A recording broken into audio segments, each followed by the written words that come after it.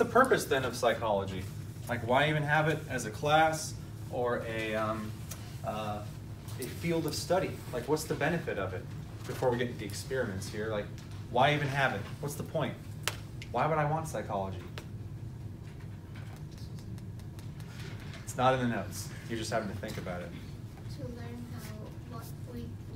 why we do the things. Ooh, I like that. There we go. So psychology. So you would say it's practical then. So why we do or think what we do. That's an excellent use for it. It's practical, so I can understand maybe why I'm particularly happy at this moment or unhappy at this moment, or what's going to help me out in the future. I can use the knowledge of psychology, hopefully, to make my life better, make my family's life better, my community's life better, everyone's life better. Because if you are suffering for some reason, it's generally helpful to find out why you're suffering and avoid it, right, or fix it. And psychology can be a wonderful tool for that.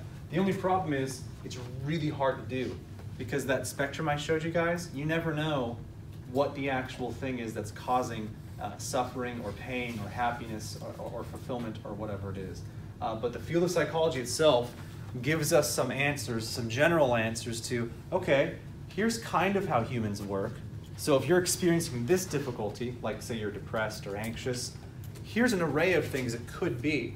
So you can go through the lines sort of with a therapist or with your own knowledge and try to figure out, all right, which one of these things is making me miserable? And you can try to work out what it is, remove it, fix it, whatever, and then make your life much better. All right, and that's something that psychology can be used for, and that's largely what it is used for. So we're trying to figure out how humans work and hopefully trying to make people's lives more enjoyable and better and improve it. All right, cool. So if that's what I'm doing, so psychology, find out why we, how we work and why we think the things we do. And the goal is, hopefully, can we agree that a good goal for psychology is to decrease suffering? Does that sound like a good objective and goal there? Figure out why we're upset, depressed, anxious, sad, miserable, whatever, and try to reduce that. That's something that most people can agree is generally a good goal, right? Make the world better by making us suffer less. Okay, that's a good goal of psychology. Why do I need psychology to do it then? Why can't I just try things? Because there's so many factors and you can be trying things forever. Yeah, exactly. So I've only got so many years on the earth, and I've only got so many ideas. I can only try so many things. So if I were to just like start from zero every time a person's born and try to figure out what makes me happy, by the time I figure it out, even if I do, it might be way late. So this way we can kind of share information and drastically reduce the amount of time it takes us to figure this out. But also, it's hard to tell what is causing you to be unhappy or happy, right? So you generally need a field of study with lots of people that can try different things and test different results to see what's actually working and what's not working. Okay, cool. So this is why we need experiments, essentially. So experiments.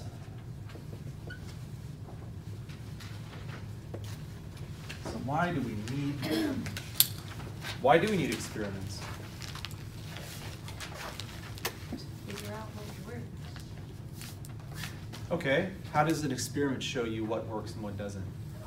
It tests and either confirms or denies theories and thoughts.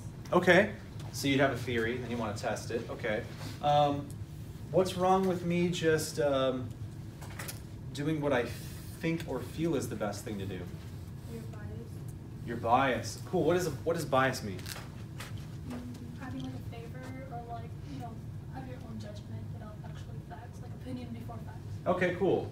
So there's a thing called intuition, which we'll get into in a second. But yeah, bias. So bias is your predisposition or favoring of one answer over the other. Do all humans have that or no? Every single human does, right? And it's really hard sometimes for us to see where we're biased. Like for example, a lot of psychologists in the past, they either favored nature as the biggest determining factor or they favored nurture as the biggest determining factor. So when they'd go out and try to find out which one it is, they weren't really trying to find out what it was, whether it was nature or nurture. What were they trying to find out? How they were right. Exactly. And this is something humans do all the time. It's called confirmation bias. What we do is, if we have an opinion, like let's say I favor the nurture explanation for how we are, I'm really likely to take any information that supports nature and just dismiss it.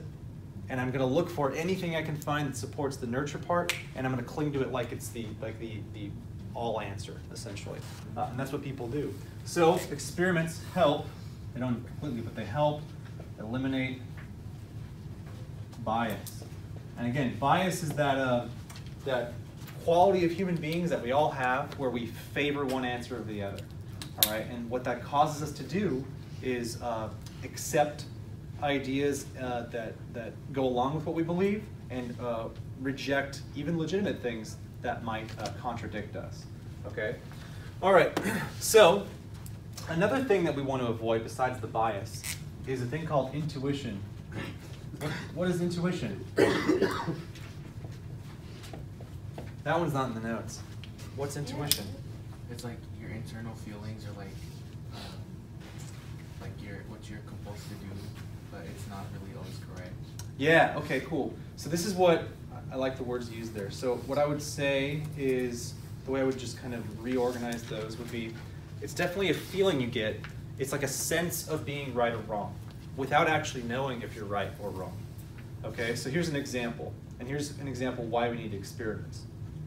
All right, so intuitively, let's take a person who's got a really bad fear, a phobia, an extreme fear, okay? I don't remember what it's called, but this is a common one. A fear of elevators. Yes, they're afraid that they're gonna go in and it's gonna like trap them, or it's gonna fall, or whatever, okay? So they're afraid of it. They're afraid to the point that they can't go in one without having a panic attack. And a panic attack, by the way, is when they feel like they can't breathe, like they're choking, their heart rate goes up, they might pass out, they feel like they're going to die. All right, so they can't use an elevator. If they go in or near one, they'll have a panic attack, and then they can't function for a while, and they certainly can't use the elevator. All right, so let's pretend this person's got a fear of elevators. All right. What is the one thing I should not do with that person? What do you feel is like a bad idea to do with the person that's afraid of elevators? Force them to the elevator. Force them to go in an elevator, yes. That is the obvious answer. That's what your intuition would say. So if you know this person's afraid of elevators, the last thing you want to do is be like, let's go in the elevator, right? Because that person's going to have a panic attack. They're going to hate you forever. They won't trust you ever if you try to trick them into or get them to go near an elevator. So our intuition tells us, oh, I'm afraid of elevators, avoid them. Like that's the intuitive response.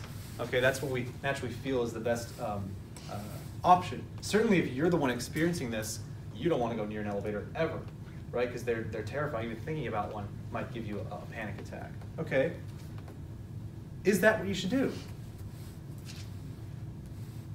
That's what my intuition tells me. I should avoid it, and I shouldn't ever force that person to deal with the trauma of trying to go near or even think about an elevator. Because that's mean, right? They're going to suffer, they're going to feel like they're going to die, they're going to be miserable. So my feelings are telling me, let's not expose them to this. Let's not cause them any more trauma or suffering than we need to. So then would like the flip side be, oh, make them go into an elevator so they get over that fear? That would be, but does that feel like a nice, natural solution?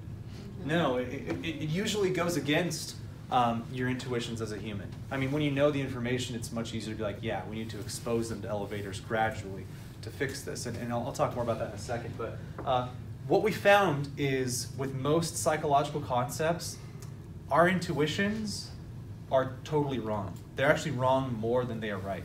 So even though it feels like you know the answer, like this is the right thing to do, it turns out it's the opposite. You're doing the worst thing you can do. Because it turns out, if someone's fearful of elevators, the worst thing you can do to them is protect them from elevators. How does that make sense? It's going to make it worse. It's going to make it worse. How does it get worse? They're already afraid of elevators. It gives them the feeling that like, oh, it's fine to be afraid of elevators, and they just don't get over it. and they don't, but it usually doesn't just stay with elevators. Here's what happened. What do you got? Oh, I was gonna say, if you're like telling them to avoid it, then they're gonna start thinking there actually is a problem with elevators. And it's like, Or you might be confirming their fears, right? But I mean, if you're still using them, though, it sounds a little contradictory. But here's how, and we've only found this out through psychology, multiple experiments, and trying different things. Most commonly, when you have an extreme fear like this is not normal. I mean, it happens to a lot of people, but out of 100 people, 20 of them aren't so afraid of elevators they won't go on them. Some of them are. What generally happens if somebody has an extreme fear of something, could be snakes or spiders or elevators or the ocean or whatever it might be, if they're so afraid of it that they start to avoid it, that becomes their response to anything that is troubling or traumatic or scary. All right? So if I'm so afraid of elevators I can't go there, I avoid them, right? And I spend my whole life trying to avoid elevators. So what happens next time something uncomfortable or scary or fearful happens? What's my brain going to do? It's going to avoid it, right? And what very quickly happens here is a very negative, what's called a positive feedback loop. What happens is, since they're afraid of elevators in this case, they avoid elevators. The next fear that comes up, whether it's speaking in public or it's driving or driving at night. I know a few people that are afraid of driving at night because it's harder to see and it's more dangerous and all that. They just start avoiding all these things because they don't want to deal with the trauma or the anxiety. So it goes from just elevators. So if, like, this is all the things you can do in a day, like it's a checkerboard. I'm like, okay, one thing I could do is use an elevator, right? Well, I just took that one off the map because I'm too afraid to do it. And all they end up doing is increasingly eliminating things they can do. Oh, I'm afraid to drive at night because it's dangerous. Not going to do that anymore. Take it off. And they keep doing this and doing this and doing this and doing this. And what's going to happen eventually? They're very limited. They're going to be extremely limited, right? To the point that they actually suffer, right? Because if I get to the point that I'm too afraid to drive at night, or even too afraid to drive, and I can't go in elevators, I'm afraid to talk in public, and I'm afraid to go to the grocery store because I might get sick, what's eventually going to happen to me? Your health is going to deteriorate. It's going to deteriorate, but where am I going to go? If I'm afraid to go out in public and speak and have attention, what am I going to do? Isolate yourself. You're just going to be isolated, right, in your house, right? And you're going to miss out on all the opportunities, all the social action you need, interaction you need, your ability to work, your ability to function as a healthy human being. And what eventually happens, and this has happened in every case, but it can, is you get to the point that you're agoraphobic. You're afraid of everything. All things incite fear in you. Because you've had all these instances where you've had a bad experience, you avoid them, and that becomes your default reaction position, and your brain responds that way. So if you go and do these things, you totally overreact and have a panic attack, and pretty soon, you're stuck in your house. And actually, you end up being afraid in your house too, but where else are you going to go? So you're just stuck fearful in your house, and you're locked in, all right?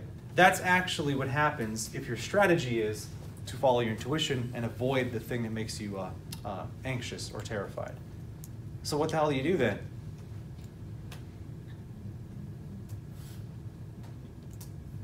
Go against your intuition. You go against your intuition, right? So first of all, somebody has to have the idea of going against your intuition, and then you have to see how it actually works. Okay, so here's what you don't do if somebody's deathly afraid of an elevator. Grab them and drag them onto an elevator. That will make it profoundly worse. What could I do, maybe, to help somebody gradually face their fear and get over it? So let's think about this. With What? elevators in it. What? We could first watch movies with elevators in it. Yes, you do it progressively, gradually, okay? And this is exactly what, actually behaviorists figured this out. The best way to address a fear is not to avoid it, because that actually makes the fear worse, and it actually increases the amount of fears you have. It's actually best to gradually, voluntarily face the fear until you eventually do get over it. So yeah, you would go progressive like that. So if they're so scared of elevators they can't go near one, yeah, I can't bring them near one. First of all, they have to agree that they want to get rid of this fear. And then you have to gradually expose them to elevators. So you might start with like that, just thinking about an elevator. Not even going near one, just thinking about one, right? Get them to the point that they're comfortable with that. And then maybe they, watch a video clip of an elevator, a functional one that doesn't break, right? And then you increase it. Once they're used to that and they're okay with that, then you go to a store or a mall or whatever, and then you just look at an elevator, right? And then you say, how close to the elevator can you get, right? And they go to the point like right here, you know, and that's the point that they can accept, all right? Eventually, they get used to that, and they're like, okay, I can go a step closer, right? And then you just progressively go until they're right next to it. And then one day they are able to hit the button. And one day they're able to look in the door as it opens. One day they're able to put a foot in the door. One day they're able to stand in it. And eventually get to the point that they're using it like a normal human being. Why is that beneficial to them, by the way? Because it sounds like a long, anxious, and annoying process. Why is that actually better for them? They're not as limited. Right, they're not as limited. Also, what's going to happen when other fears start popping up, whether it's fear of speaking or driving or whatever? Yeah, they'll know how to face it, and they'll know that it actually works. And the only way we actually know this works is because somebody had the idea to try it. I forget the lady's name. She was the first person to come up with this theory. I totally forgot her name. I'll have to remember later. She's a behaviorist, but she's the one that figured out, oh, if you're deathly afraid of something, the worst thing you can do is avoid it. And actually, the best thing you can do is voluntarily face it, as much of it as you can until you get over it. All right, and the only reason we know that is because somebody had that idea. Then we practiced it. We're like, all right, you're afraid of elevators. Let's try this, right? And then they went through this whole series like, oh, sweet, it worked for this person. Does that mean that my theory is 100% foolproof and I should do it for everybody? No. What else am I going to have to do once I figure out it works for one person? Try it on other people, right? So they kept doing it and kept doing it and kept doing it till the people went from tens to hundreds to thousands. And at that point, when you've got something that works for thousands of people, that's generally a valid theory. All right, will it work for every single person in the world? Not necessarily. But does it work for most people? Yes. And you can actually prove that by having an idea about exposing them gradually to elevators and then doing it to a bunch of different people and finding out that that actually is what works. And that's totally counterintuitive, right? You would not think, oh, the best thing to do for somebody who's scared of elevators is get them to go in an elevator, right? That's not what you would think is the normal reaction. But your intuition's wrong, because your intuition doesn't know. All it knows is, I'm afraid of this thing, I don't want to go near it, right? So that's why it feels like a good idea to avoid it. But it turns out it's actually not the best thing to do. There's one more example I want to tell you too. All right, let's say you've got a kid. Your kid is, so you're a parent, right? Maybe you got your partner with you, doesn't matter. We'll say parent, maybe you and your spouse, and you get a kid. Let's say you're pretty creative as a person, and so is your spouse, your husband, your wife. And your kid is born, and you're like, I hope he's creative too. What would be the best way to make sure that kid is creative like you? How should you raise the kid? Should you give them a whole bunch of strict rules? Should you let them do what they want? Should you dictate their day? Should you let them do what they want, pursue what they want? What should you do? What's your intuition tell you is the best way to make that kid creative? Let them do what they want. Right, exactly. Cool. So, well, the opposite of creativity is giving them a bunch of rules and restrictions, right? That's not creative. That's just doing the same thing over and over. So your intuition is going to tell you, oh, I want my kid to be creative. Let them do what they want.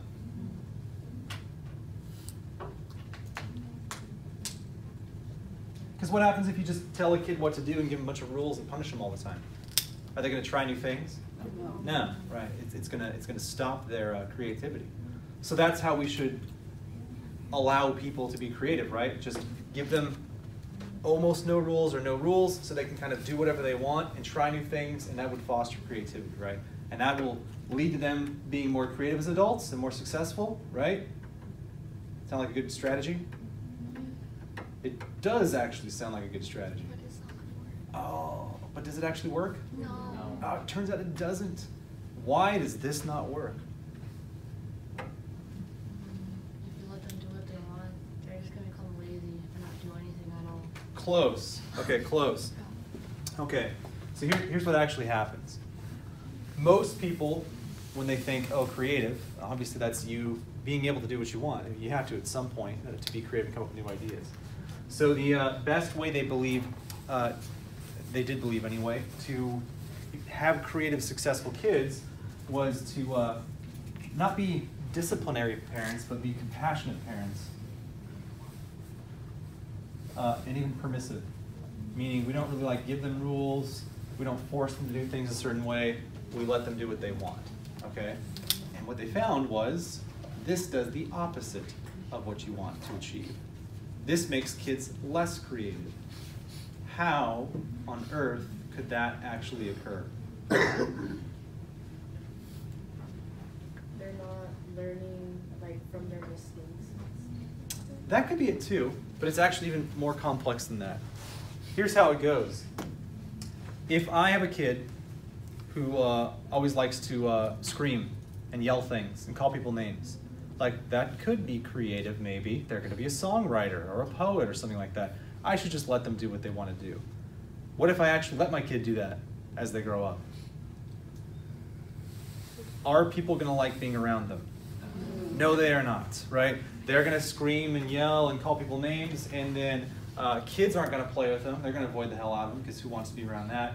Adults aren't going to help them out because that kid's annoying and nothing but a pain in their butt, so they're not going to help them out. So that kid just grows up kind of as an antisocial person who doesn't get a lot of help, right? So if I grow up and I don't have friends and adults don't want to help me out because I'm annoying or I'm a nuisance, am I going to learn like the basic things I need to be successful as a person? Like hold a job, go to school, not constantly be in the principal's office, do things for other people. Am I going to learn any of that? No, all I'm going to learn how to do is do what I want to do right now, and if you tell me to do anything else, too bad, I'm going to do this anyway. All right? That's actually what happens. So what they actually found was the more permissive and compassionate you are as a parent, the worse your kid ends up becoming because of factors that I just mentioned. So it turns out, if you want to have a creative kid or a successful kid or both, you actually have to mix in a fair amount of rules and discipline and be consistent with them. How would I know that's the case? How would I know this ends in a result that where a kid becomes self-centered, immature, unproductive, doesn't have a lot of friends or success, to a kid that does have those things, that is successful, that does have friends, that does get good opportunities? How would I know this doesn't work and that does?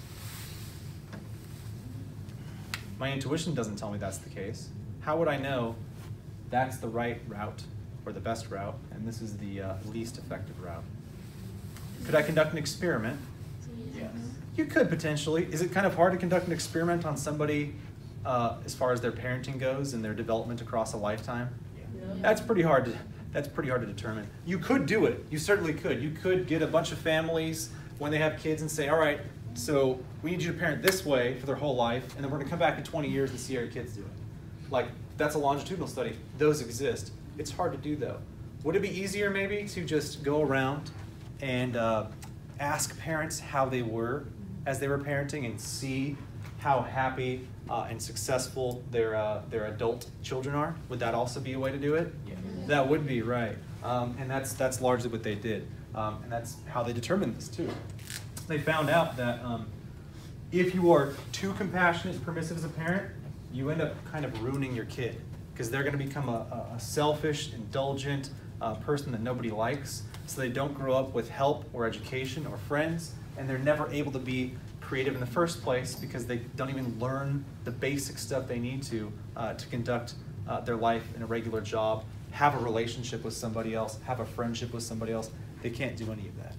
All right? So that doesn't sound like the answer, but it actually is the answer. And the only way we know that is because of our ability to conduct experiments and also to assess survey data. All right, that is why we need experiments, and that is why we need to analyze data. Okay, and again, another good marker of this is single parenthood. Obviously, there are factors beyond your control as to whether or not you're born into a family where you have a single parent, or maybe one of the parents was just a dropout deadbeat who just left the mother or the father or whatever. But they found that single parent households, the kids are way less successful for these exact reasons. All right, why do you think that might be? Given that you know this about kids, if you're too compassionate, permissive, you don't have enough rules, they end up becoming kind of a disaster. Whereas if you do have structure and rules and discipline, they actually become successful and creative. Why might single parent households do worse than parents, households that have both parents present? Because they tend to be more compassionate. Okay, I wouldn't even say that's necessarily true. Usually, the single parents are more compassionate. It's harder to discipline and enforce rules if you're by yourself. Exactly, that's exactly right. So there's multiple factors here. So there's some factors, for example, if I'm a single parent, it's automatically harder because I have to make just as much money for the most part, but how many incomes does my household have? One instead of two, right? So it's much more difficult. So I'm around less to even have rules and structure for my kid. So he's much more likely to become this selfish, unstructured, misbehaving person that nobody likes. All right. Also, too, does anybody know if it's more common for to have a single mother or single father households? Single mother by a mile, right? The dad is much more likely to fail, which is a terrible thing. I can't remember the exact statistic. I want to say it's upwards of like 90% of the time you have a single parent household, it's the mother and then the father is left. Who generally, if I took all the males and females in the world, who's generally more compassionate? Males or females? Females generally, yeah. And they are. I think it's about a 70 to 30 ratio. If I took any random male and any random female in the world and had to bet on who was more compassionate, 70% of the time it's the female. So 30% of the time, yeah, the guy actually might be more compassionate, but it's more likely it's the female. Okay, so I've got these super compassionate single parents, more of them women, but not all of them. Are they more likely to be strict or more likely to be understanding and have less rules if they're more compassionate? They're going to have less, right? They're going to be more likely to have less rules and less structure. So what they found happens in single parent households is because the parent's not there, and because generally speaking it's usually like a mother or a grandma or an aunt or something, they're more compassionate. The kids end up doing worse. And when I say doing worse, I mean worse in every category. Whether that means dropping out of high school, whether that means going to prison, whether that means having a low income, whether that means having bad relationships, having bad friendships, dying at a much earlier age, being less healthy overall. Every single marker you can use, single parent households do worse for the reasons I mentioned. Because either there's not two parents there to share the load, or there's not enough actual discipline in the household. So you would think that all of the nicest, most compassionate, helpful kids would come out of compassionate households, but that's actually the opposite of the case. They actually come out of the households with two parents that are more strict, because that you actually teach your kid to care about other people, not just be a selfish, indulgent piece of crap, essentially. All right, so that was a really, really long, drawn-out explanation, but hopefully that gives you an idea as to why we need this, all right? Because usually the things that we think will make things better, they make it worse. And it takes a long time through experimentation or analyzing data to actually find out, oh, it's not actually this thing that we thought it was, it's something totally different that actually fixes the problem or makes it better. How come people usually tell us to follow our gut feeling? Because they're wrong. That's what people think. I'm serious, like, that sounds mean and whatnot, and dismissive, but your gut is wrong more than it's right. And in fact, they've tested this. How can I test out if my gut is wrong or right most of the time? How can I determine if my gut is actually a good marker? Because they've actually done this, by the way. They did this for prayer, too. Okay. I don't know the numbers for prayer. I know it was done, but I know that they did this for intuition, or that gut feeling you're talking about. So here's what they did. They took a whole bunch of people, and they would give them scenarios where there was an answer. Like, it could be like this. It could be like the scenario we just got here, which is, hey, how do you make your kid more creative? Give them more rules or let them do more things they want, right? So they let them choose. So they had one group make guesses based on their gut.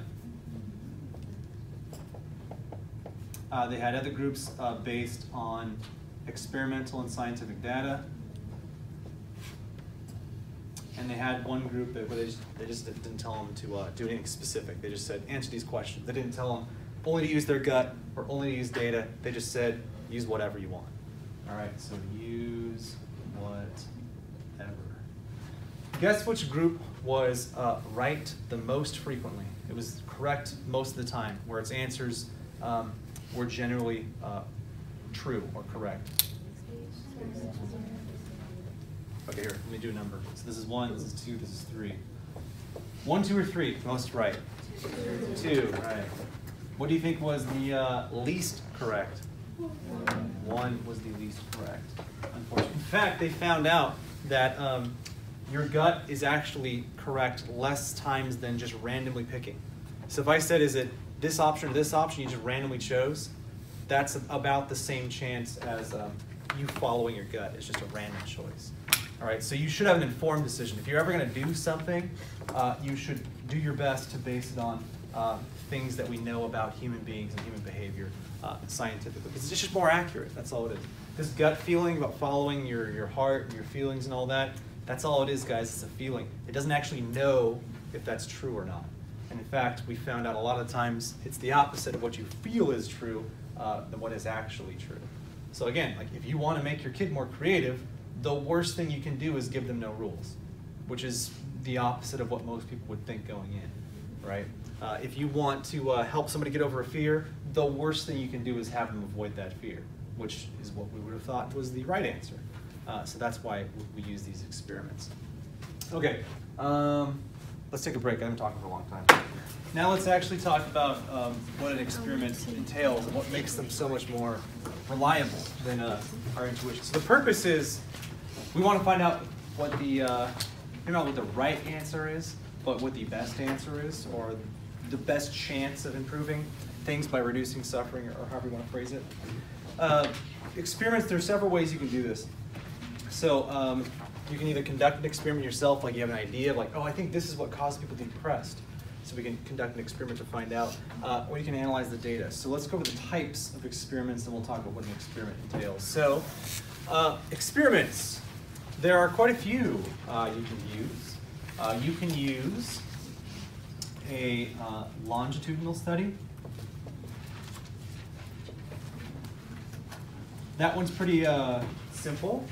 That one is where you follow a person or a group over many weeks or months or years, and you check in every once in a while to see how things are going, as far as like what their happiness is, how their health is, how their life is going, whatever markers you're looking for, you would check in every once in a while.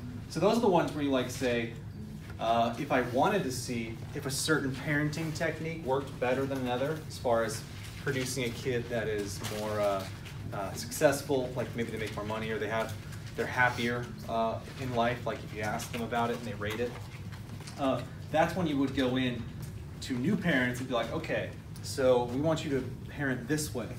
And they would parent that way, hopefully, and you would just check in every 1, 2, 3, 4, 5 years, whatever, and see how the kid's doing. Like, oh, are they generally happy? Like, you know, if you ask them, give them a questionnaire. Do they have a lot of friends? Are they successful? Do they have problems making friends? Like things like that, you would check in. That's a longitudinal study. Does that make sense? Okay. So yeah, longitudinal, long time. So you just check in every once in a while. Those are effective, and they have. The longest running study ever has been going for like 80 years or something like that, and I think it's 80 years.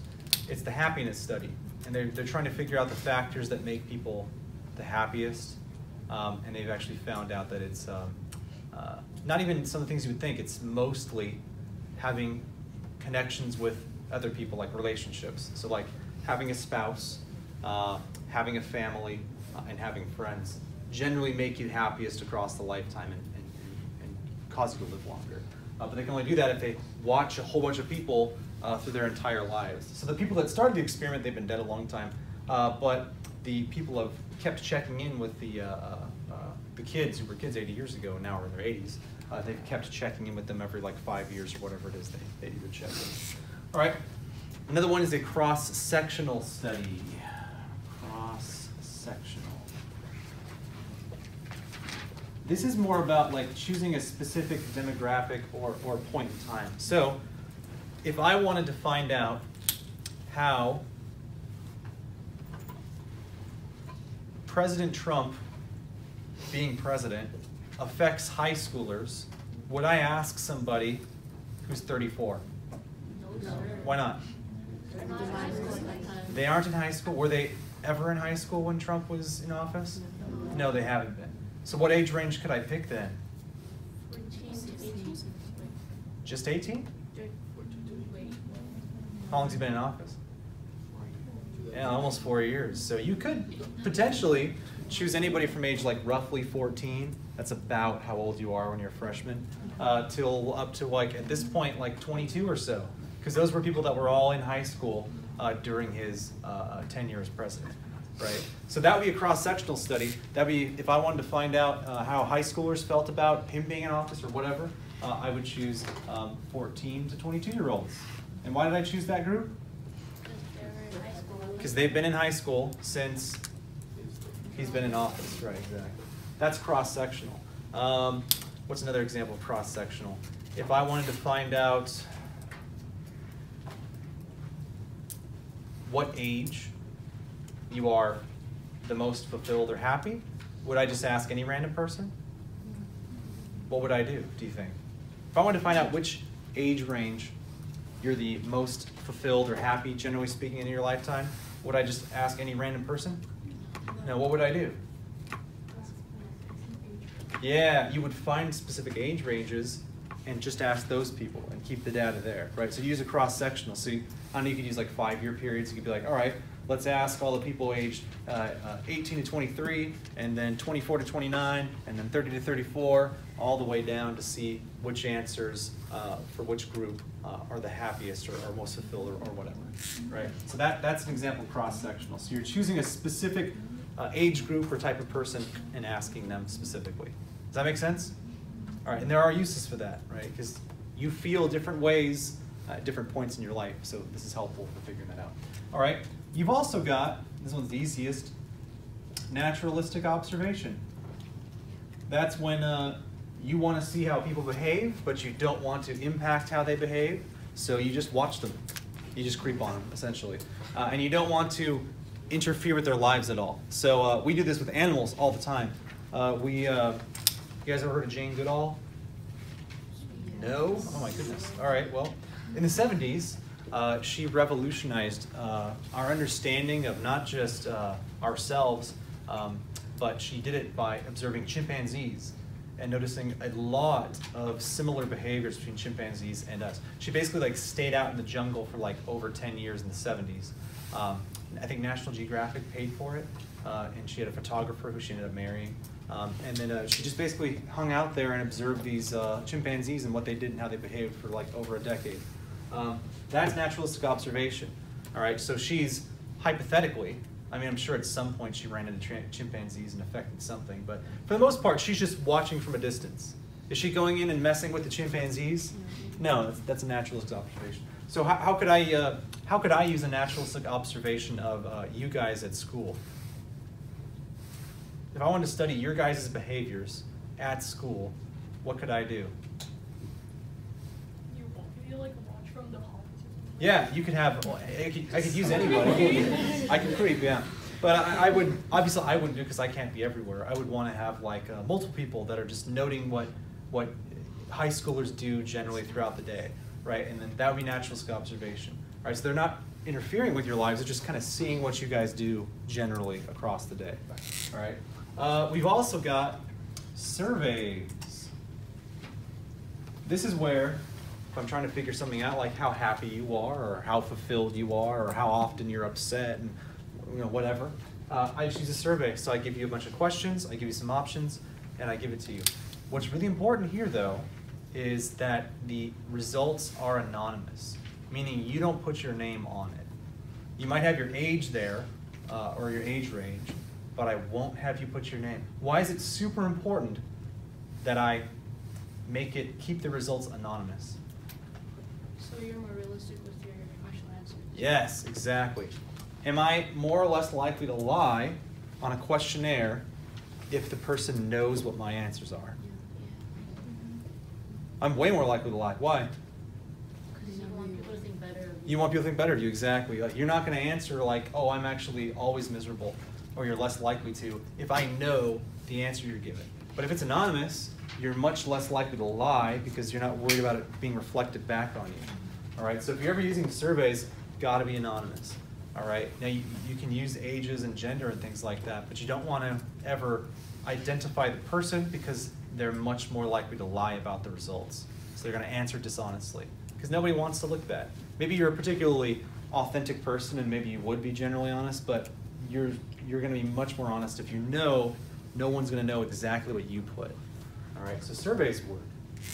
All right, I know that's not an experiment per se, but that's definitely analyzing data. All right, so all of these could be an experiment. You could intentionally design it, or you could just gather information. But either way, you can generally find an answer. All right, so that's more of a data. There's 6, I think. I'm trying to remember the other ones. Correlation study.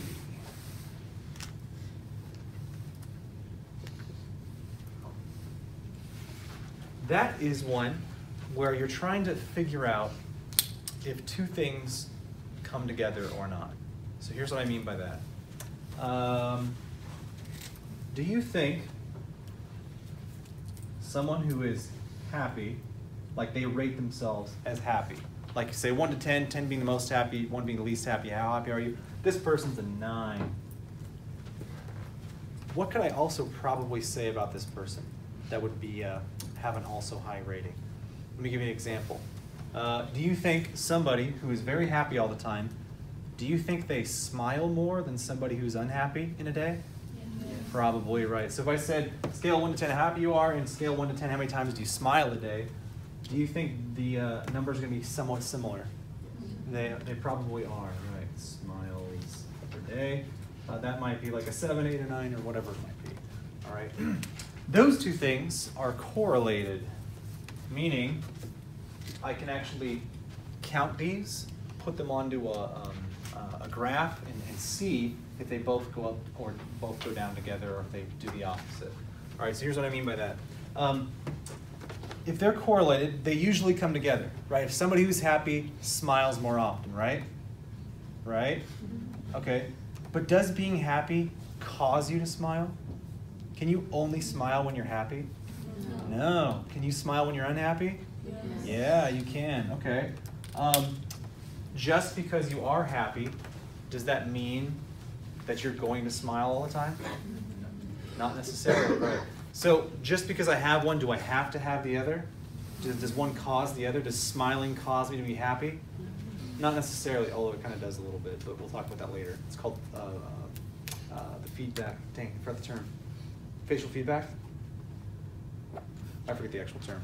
But there's a term like the way you move your face muscles, like if you frown, it'll actually slowly make your mood a little bit worse because your body thinks you're in a bad mood.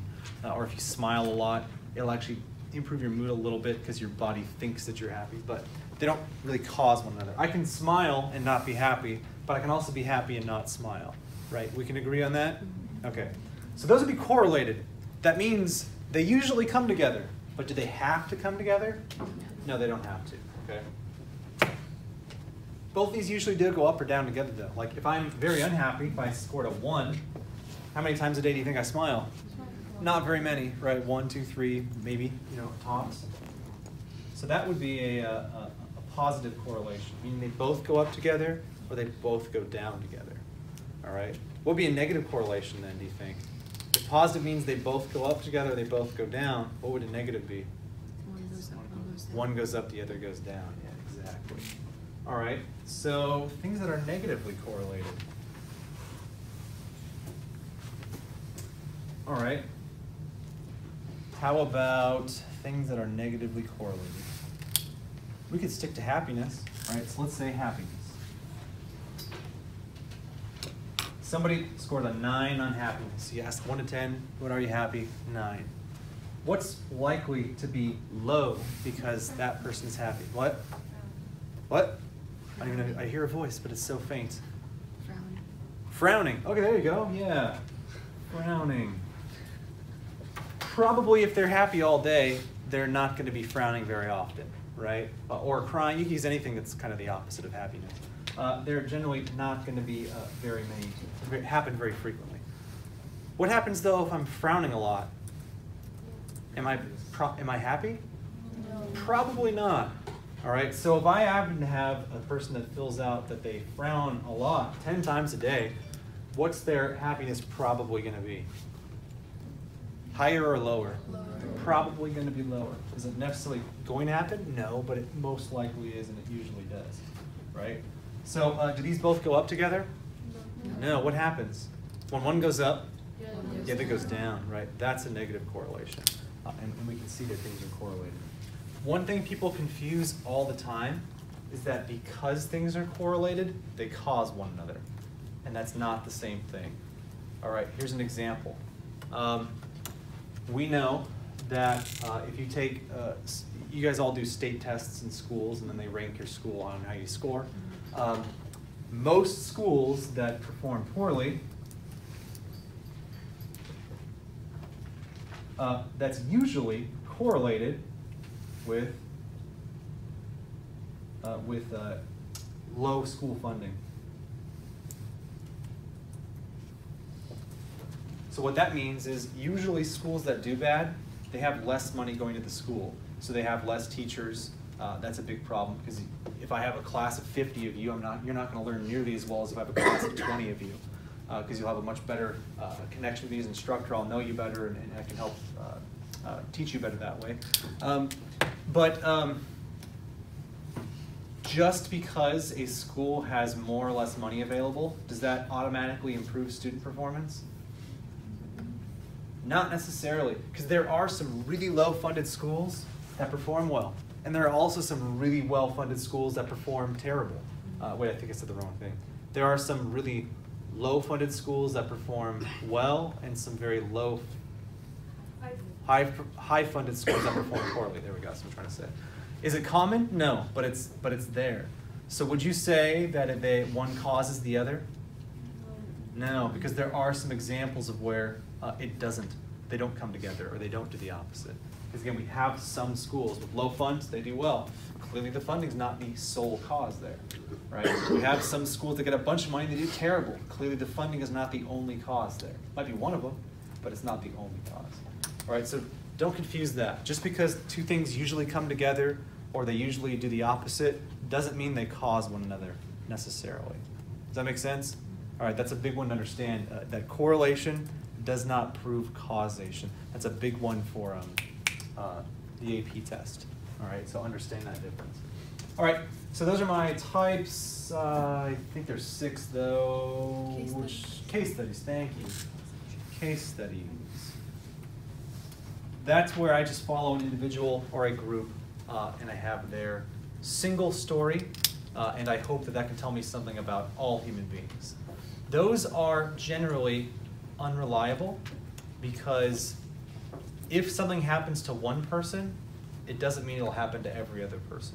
But sometimes you don't have a choice. For example, if I'm trying to analyze what happens when, I'm trying to think of an example, it's hard to think of actually. When things are really rare, like identical twins, or maybe you have like a brain tumor, or maybe you have some sort of genetic mutation, there's not a whole lot of people you can look at to see what the problem might be or how to fix or make things better. So that's kind of all you have to go off of is, oh, well, there's only like 5 people that have this condition in the entire world, so I kind of just have to look at this person and see what helps them and hope that that also means it'll help other people too. So case studies aren't that reliable, but sometimes that's all you have, especially for really rare, like genetic abnormalities or really rare circumstances, things like that. Sometimes all you can do is look at the person and say, well, this helped you, so hopefully we can use that information to help other people too. It'd be way more reliable if you could do it to 1,000 people and it worked for 99% of them, be like, okay, this probably works for everybody. But case studies, sometimes you have to use them. All right, those are case studies. Okay, so an experiment, if I go to conduct one, it's not just random. There's actually like a procedure you have to use.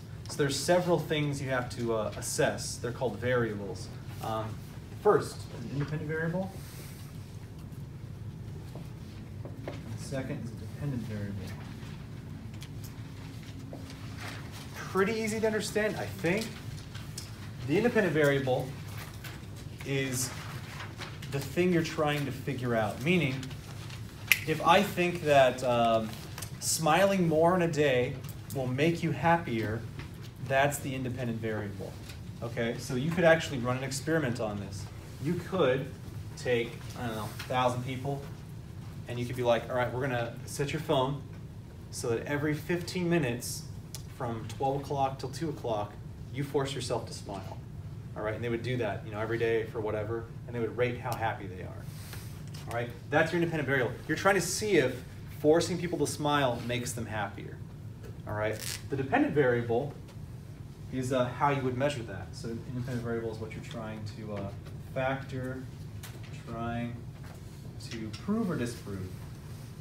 And again, in my smiling example, I'm trying to see if forcing people to smile makes them happier. And how would I know if smiling makes them happier? How would I get the results? Because that's what the dependent variable is. Like, does smiling make me happier? So how would I know if it did or it didn't? What could I do to these people who I'm testing this on? You got one? Your hand flinched. You could ask them to log their emotions. Yeah, you could, like, 1 to 10, how happy are you at 2 o'clock when you've done all of your smiles, all of your required smiles for the day or whatever, right? So in this case, the dependent variable would be the happiness rating. All right? So again, independent variable is what you're trying to figure out, like, does this change something? And the dependent variable is what is changed, essentially. So this is, does this change something? This is, was something actually changed? So let's use a different example that's probably more clear.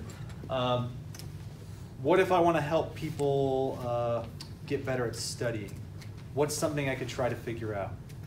So if I want you guys to do better on quizzes, how could I find what makes you guys perform better on quizzes or not? Give me some examples of things you can do to make your quiz grades go up, besides cheating. Like studying with flashcards. Okay, studying flashcards. Good. I think that was examples. All right. So if I want to see if studying with flashcards makes your test scores better, what's my independent variable? What am I trying to see affects another thing? Flashcards. Studying with flashcards, right. So flashcard use, right? That's my independent variable. So how do I know if the flashcard makes it better or not? What do I have to look at the end of the results? The results, yeah, the quiz results are the dependent variable. All right, so the independent is always the thing that affects the other, or at least you're trying to see if it affects it or not. All right, so how would I know then if flashcard use actually improved your guys' performance? How could I know that? Test scores. Test scores? Okay, I'm gonna be a little more organized than that. Yeah, I will look at the scores, but how do I know if the flashcards made them better or not? You can have another group where they don't use flashcards. Exactly. So I can make one group that uses the flashcards and one group of you that doesn't use them. All right? That's where I start getting into the specifics here. Okay. So I have my independent variable, the flashcards. My dependent variable, the quiz results. But how would I know if it helped? I could know by splitting you guys up. All right? Half of you would use flashcards and half of you would do nothing. Right? You would just read your notes or listen or whatever the hell it is you do. Okay? So I got two groups. I've got the experimental group and I've got the control group. The experimental group is the one that I want them to use the independent variable, and the control group is the one that I do not want to, because I want to know if they perform better or worse than the people with the flashcards. So, which group, experimental or control, are going to have flashcards? Experimental, right. So the thing that I'm trying to figure out, that's always the experimental group. Right? It'd be the same thing as a medicine. Like if I wanted to figure out, oh, does this caffeine pill make you perform better on tests? The group that I gave the caffeine pill to would be the experimental group. All right? So the control group then is the no flashcards. And what would tell me if the flashcards helped out or not? In who? In what group? Yeah, I would look at the two different grades, yeah. So I would see if, were they higher percentage or lower or roughly the same? That's what I'd be trying to assess. Okay, so let's say we do that this week. Half you do flashcards, half you don't. This group gets an 83%, and this group gets a 71%. Did flashcards improve their score? Yes. Maybe. It's just one experiment. It is one time with 30 people. What if I just so happen to choose the 15 or so of you that are a little bit smarter than the other 15 or so? Is that a possibility? Yes. It is. So how would what would be a better way of me knowing if this is actually true or not? If that actually makes you better or not? Okay, that's why I would want to make the groups random for sure. But would I just run the test once?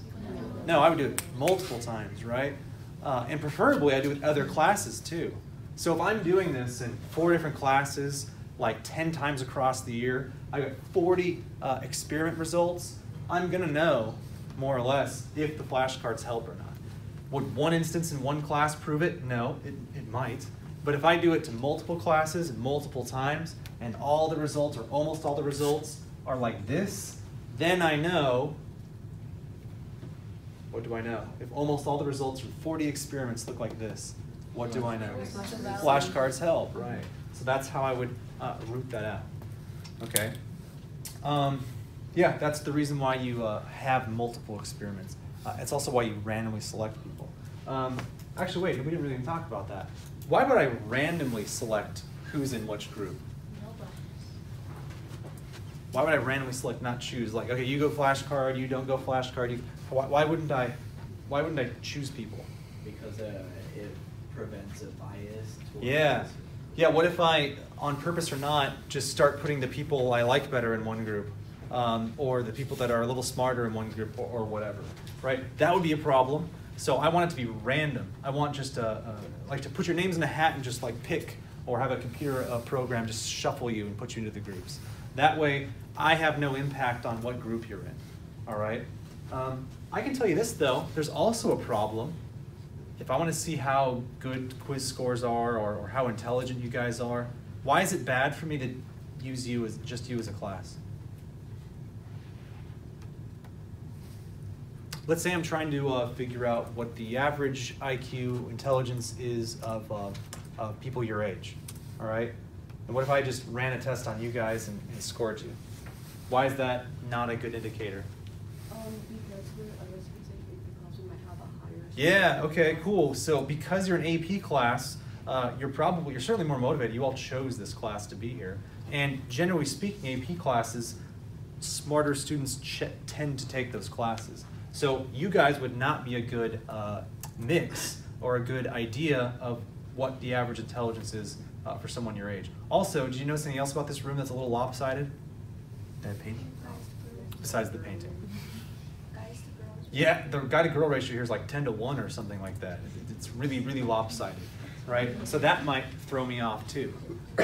So that's why if I'm actually trying to figure out what your guys' age group IQ is, I would not just use this class because it's a small number. You're a very specific class that may be, depending on what class it is, they might be a smarter class or a less intelligent class. And then I would also want a roughly equal number of males and females too. Because if I just choose one AP class of like 90% females, that is not going to be an accurate intelligence picture compared to everybody else at your age. All right, so that's why all these things have to be random. I can't just choose a class. I'd have to randomly choose the entire school in your age group. All right, and then I'd have to also randomly put you into these groups because I don't want to accidentally put people I like more in this class, in this one, or people that are smarter in this group or whatever. I want it to be as unbiased and unknown as possible. So that's why if I want to actually give a test about your intelligence or personality or whatever, I would draw students from the entire school and I would randomly put them into groups so I don't know who's going where. So that way, all bias and what are called confounding variables are taken out. So we'll probably call it with that because we only have like 2 minutes left. So we'll pick up tomorrow on confounding variables There's not much to say after that, so we'll go pretty quickly. We left off on confounding variables, I think? Yes. Okay. So for an experiment, obviously we talked about the types.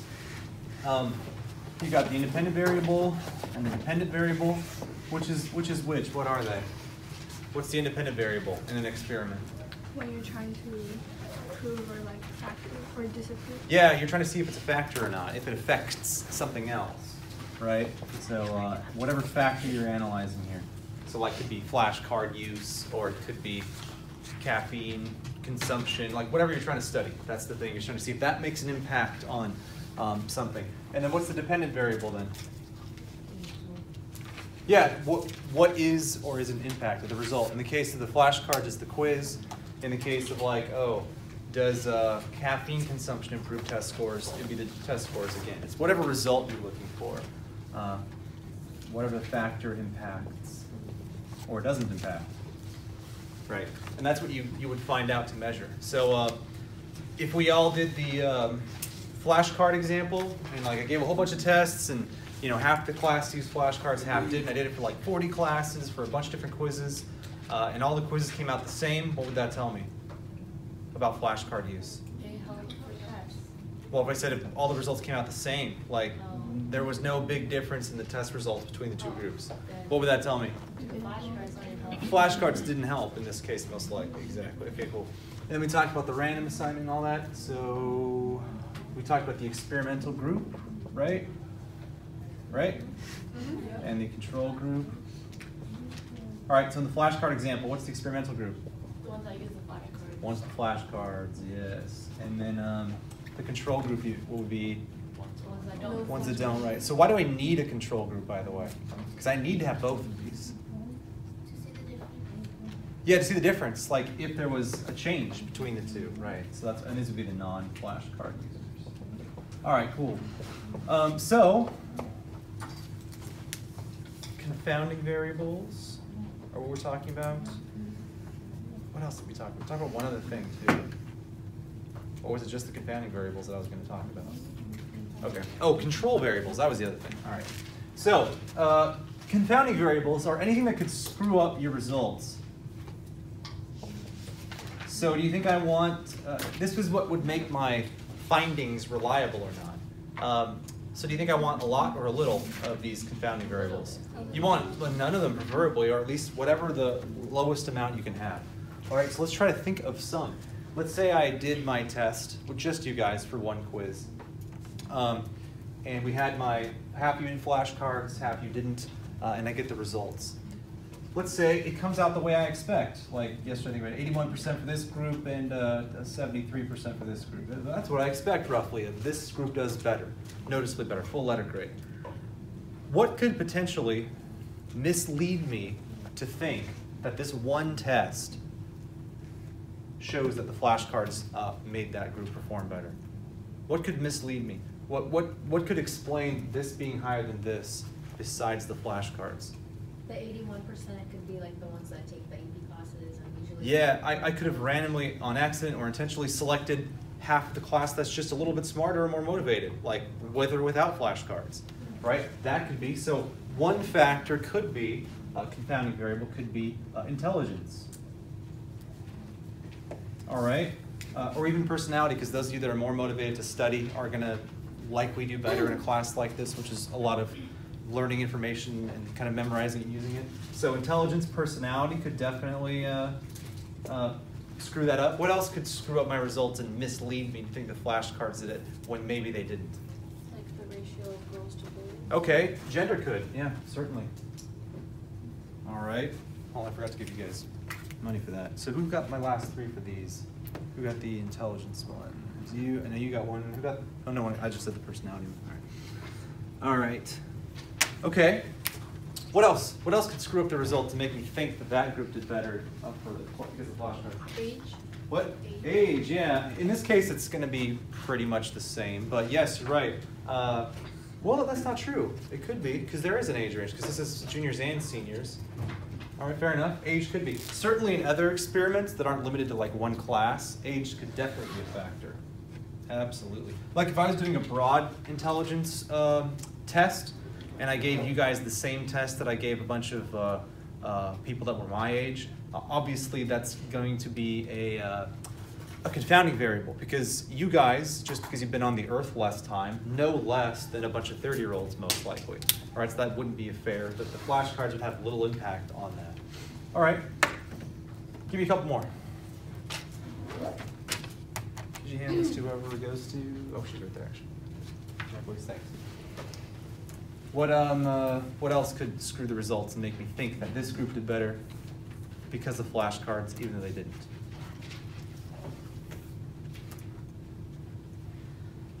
Think about anything that can make you do better or worse on a test. Anything at all. That maybe I don't know as your teacher.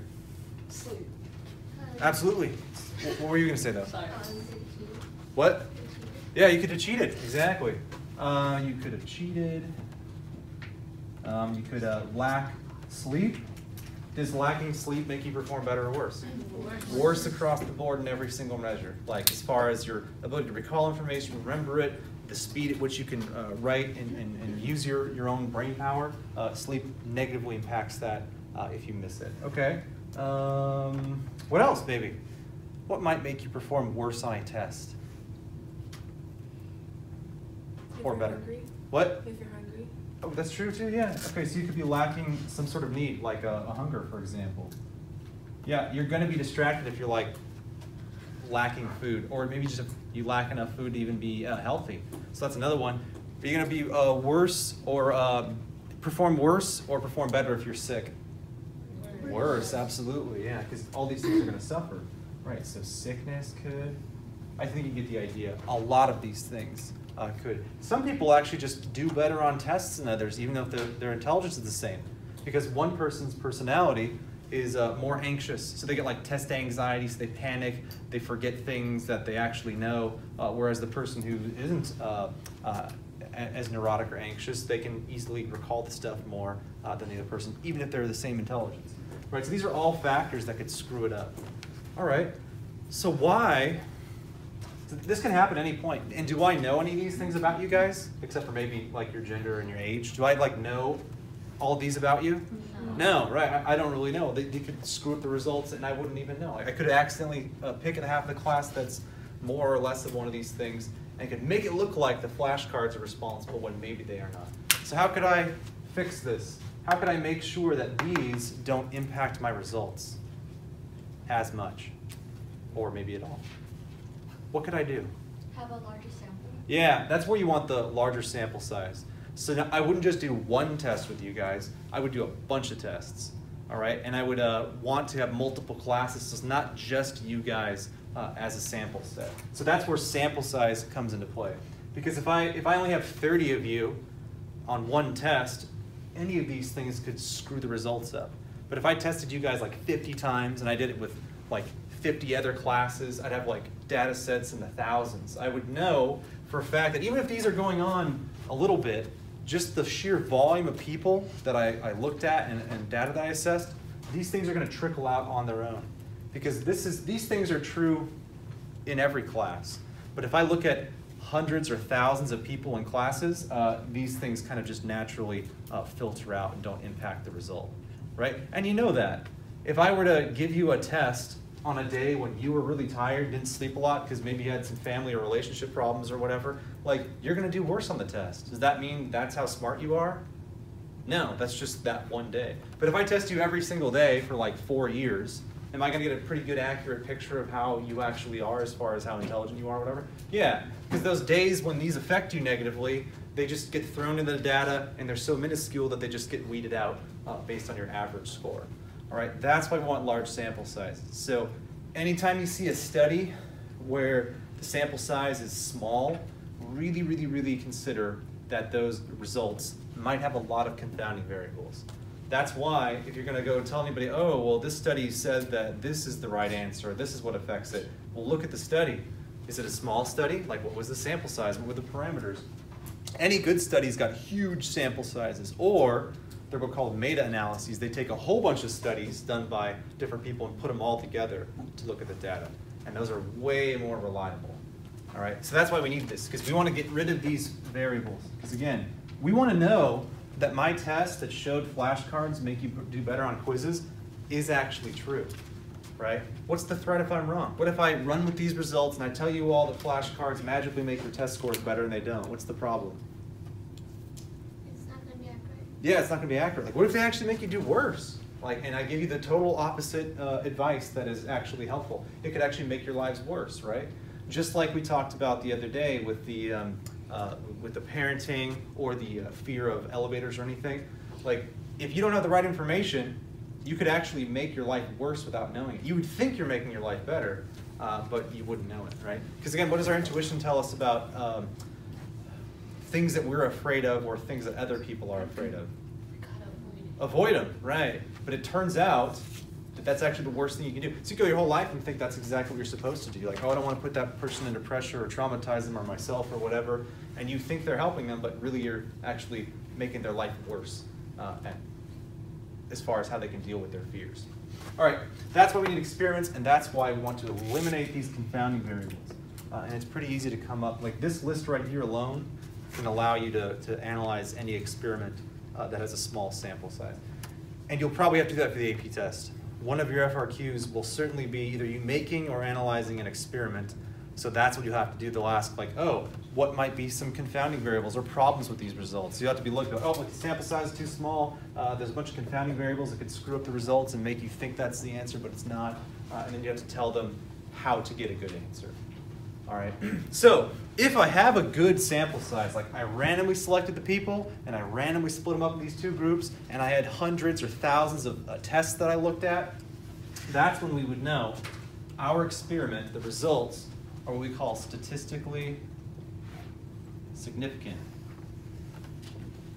It basically just means the test is valid. I have almost certainly gotten rid of all these confounding variables that could screw up my results.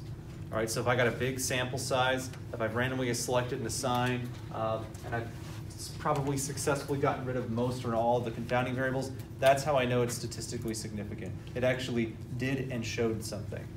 All right, so if I want to look at the data, because that's what I'm doing, right? I'm looking at all the scores you guys did, and I'm putting them somewhere where I can see them on a graph or whatever. Now we're going to talk about those graphs and what those mean, because you will have to be able to look at those as well. All right. That's why I was able to kind of skip over the first notebook page or two, because it's just an overview site. But this stuff you have to know, because you have to know what you're looking at, and you have to know what's good or bad or faulty or correct about a study. All right, so confounding. Let's look at the actual data. All right, so let's say I am looking at grades, all right? There's a couple different things I can do. There's two real graphs we would use in this class to analyze if things are related or not, if the factors are actually impacting the result. So the first one is basically a bar graph. What was that one called? Any of you guys remember? Histogram. Histogram, nice. Who had that one? Was that you? Well done. Histogram. Okay, so here's an example of two histograms. Okay, so here is the, how would I do this? I would have the grades down here. So histogram. So this would be the grades that you all got. And this would be the number of people that got those grades. So we'll say 5, 10, 15, 20, 25 grades. A, B, C, D, E. People. Okay, it'll be the exact same for this one. I'm making two and I'll tell you why in a second. All right, they're not going to be perfectly proportional, but you'll live, I think. Did I put E? Nice, at least I caught it. Now that I think about it, why don't we have an E? Whatever. I guess fail sounds nice instead of an E. E for the last. All right. So, I'm gonna have two here. Why do I have two graphs for the flashcard experiment? One for the control, one for the Yeah, exactly. One for the experimental group, one for the control. In this case, because we're gonna look at those two. So this would be the experimental group, right? The ones with the flashcards. And this would be the control group, the non-flashcards. All right. So if this group does better than the other group, I should be able to see that on a graph. All right, so here's how you would make the graph. You would just look. Obviously, I don't have the actual numbers because we're making up the results here. But what you would see probably is something like this. The grades for this group, which is higher on average than 81%, what I would probably see is more people in the A and B range than the people over here. All right, so let's pretend that I had 5 people got an A. So okay, there's the A, there's the 5. All I do is make a bar right there from the A going to the 5. With me on that? In fact, let's actually write this. A's, B's, C's, D's, and F's, not E's. 5, 10. I'm going to keep it just even to make it easy to see.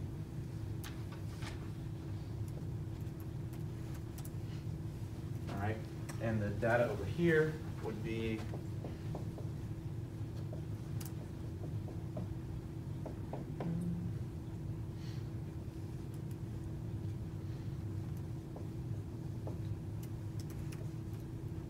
something like that. All right. How would I do B for this one? Go up to 10. Go to 10? Go to B. And then go to B. Yeah, and then make work there. Okay, cool. What about C? 10. 10? And C. And then C, right, okay. And then D? 5, yep.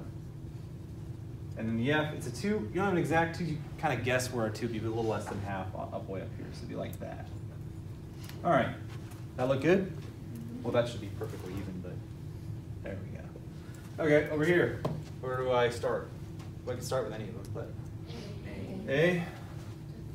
Up to 3, right, so it'd be a little past halfway on that mark. B? 5, yep. C? 15, I go up a little higher on that one. And then D? 10. All right. 2, yeah.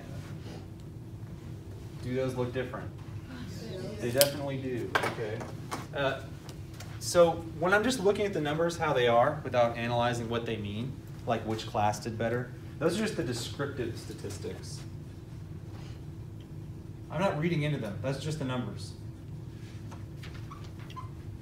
Okay? So the numbers as they are, those are just the descriptive statistics. I haven't read into them what they mean yet. All right? But can I actually draw meaning from these 2 sets of data? Yeah. What kind of meaning can I draw from this? Everyone said yes and no one knows why. Yes, you definitely can, but I don't know how. Flashcards work. How? How do you get that? Because the people that had flashcards have better grades than the ones that didn't use Okay, yeah, so when you look at the data here, you can see that, at least on a grade point scale, that this group performed overall worse than that group did. And you can just see that by either looking at these numbers how they are or looking at the graph itself. All right, because I have more data or scores leaning over here. This is called the negative skew, or a left side skew, because the skew, where most of the data tapers off in this direction towards the negative. Because this side of the graph would be negative, obviously, but there's no negative here. This one is a little bit, it's the opposite. It is it's a positive skew because the tail tapers off towards the positive. So if it's going away from the center point, that's a positive skew, the tail. If it's going towards the 0, then it would be a negative. All right, so that's a good way to tell. All right, and I can see that most of my scores here are lumped over here on this side, on the higher side, so I know that they did better overall than that. So that is my inferential statistics. That's me reading the statistics and drawing a conclusion. An inference is like kind of like an educated guess. All right. So in this case, we're guessing, oh, because these scores were better. Clearly, you can see that there's more B's for certain. Was there more A's too? Yeah, there's more A's and B's, and there's less D's and F's in this one. That tells me that this group did better, probably because of my, independent variable, which was what? Flashcards, right. They did better than them. So assuming that I have a massive sample size and I've eliminated confounding variables, which if I did a good experiment I would, that would be a good indicator that flashcards do help you roughly 10% on the actual test. So that's a histogram. It's a bar graph, and that's how you make them. Does that make sense? All right. Anytime you have a quantity of people, those are always going to go, for the most part, on this y-axis. That's the y-axis, right? Yes. And that's the x-axis. Going back a little bit in my brain to like high school math. Correct me if I'm wrong, but that's the y-axis? Yeah. And that's the, okay, good. So the y-axis is usually going to be the amount of people or whatever you're assessing, and then these are going to be what they mean, so like the grades in this case, or the height or the weight or whatever it is that you're measuring. All right, and that's how you make a histogram. So do we have a rough idea of how to make and read a histogram then? All right, sweet. Did I actually start that? Please did. All right, thank God. I don't want to do it again. All right, that's a histogram. So what's my other type of scatterplot? Right. All right, so let's do a scatterplot.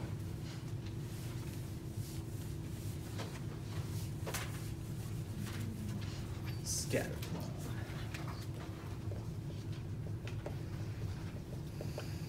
All right, this is one that we're going to look for a correlation. Did I tell you what a correlation was? Yeah.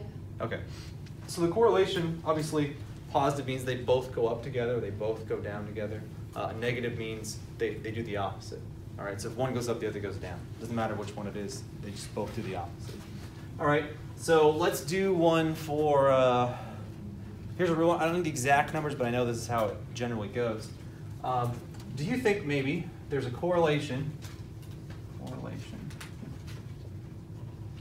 between intelligence and income?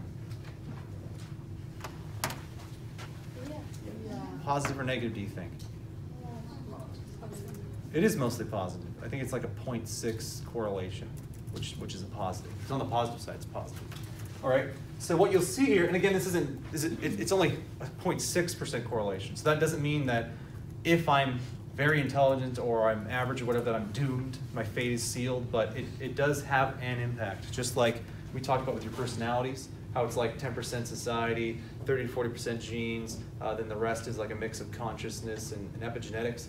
It doesn't mean you're like set, like that's it, too bad, but it does have a big impact. All right, so here's how we would set it up.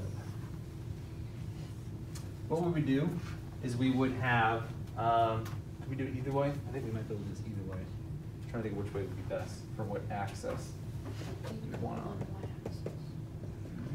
So let's think about that. Yeah, let's do income on the y-axis. That would make more sense. So income. So that's usually, again, where you're going to put the number that you're trying to assess. In this case, it's going to be income. So let's say the incomes are, let's just go in like $10,000 increments. So 10K, so $10,000 a year, 20, 30, 40, 50, 60, 70, 80, 90, and 100. Okay. Obviously, you can make more than that or less than that, but yeah, you could actually lose money technically. So you could technically be in the negative, but we'll just keep it simple, 0 to 100K. All right, and here are our IQs. So about where you could start marking maybe where a genius is at is in the 140 to 150 region, maybe 160. It depends. I've seen different variations, but if your IQ is over 140, you're in the top 1 or 0.5% of people. All right, so we'll put that at like the high point here, 140. So then 130, 120, 110. 100, by the way, is the average. That's just your average person. And then the lower you go is below average, obviously. 80, 70, 60. In fact, you get down to here and it becomes really hard to just manage your own life at all. In fact, if you're in the 60 and 70 range, you usually can't live on your own. I mean, you can't make enough money or take care of your daily tasks. You usually need help. There are some rare exemptions, but that's pretty much what it means. All right, so there's my IQ, my intelligence quotient test, which we'll talk about later in the year. It's a specific set of abilities, but nonetheless, that's the metric we're going to use for this example. Okay, so here's how I would do it. I would look at the numbers as far as what everyone's IQ. Obviously, we want a big or a small sample size here. Huge. The bigger the better. And in fact, it's probably pretty easy to get into thousands on something like this. So we're obviously going to make it up. But what you would do is you would just get a massive list. You'd want a computer to do this because it would take you forever to plot this and find all the data. Well, let's assume that it's there and you have the data available and there's like 10,000 people on there and they have their IQ and they have their yearly income. All right. So what you would do, or the computer in this case, because you would not want to make 10,000 dots on this thing. So let's say the computer does it, but what it would do is it take everyone's IQ and match it with their salary. All right. So let's say we'll do a couple examples. Let's say it looks at this person. Their IQ is 140 and their income is $90,000 a year. So what would I do? Do I do a bar? No.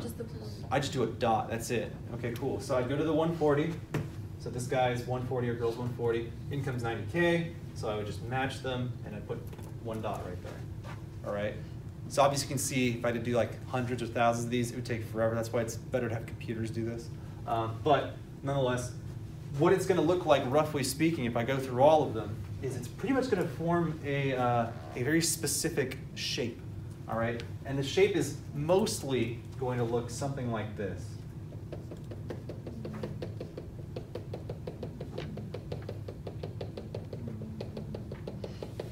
Something like that. And I will have a few ones that deviate away from that. They're called outliers. They're like really rare instances where somebody with a very low IQ ends up having a really high income and somebody with a high IQ ends up having a low income. But for the most part, it's going to look something like this. And there's going to be a lot more dots here towards the center because there's way more average people than there are very smart or very not smart people. All right. All right, so if that's what my results look like, and remember, I would have to look at every individual number and be like, okay, so that person has a 90 IQ and their income is 35K, and make the dot right there. All right, so it'd take forever to do this by yourself. Is there a rough direction that's being that's emerging out of this? Where? Yeah, it's like slanted up, like out from the intersection here. So could I potentially maybe draw a line here, and would that be a pretty accurate reflection of how this trend looks? Yeah, it would. Okay, cool. This is what we know as a positive correlation. And you guys know that, I think, by definition. What does that mean? They both go up together, or they both go down together. So in the vast majority of cases, with some exceptions, you're going to see high IQ is higher income. Average IQ is a more average income.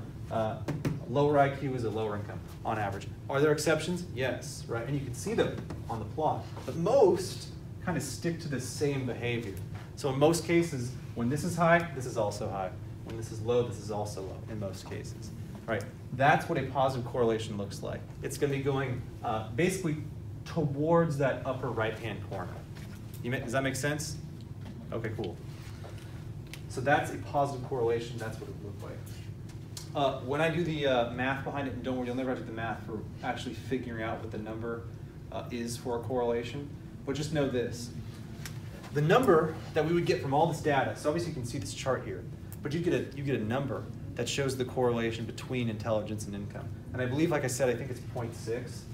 I believe the correlation is 0.6, which is a really strong correlation, by the way. Because it's not negative, it's therefore going to be positive.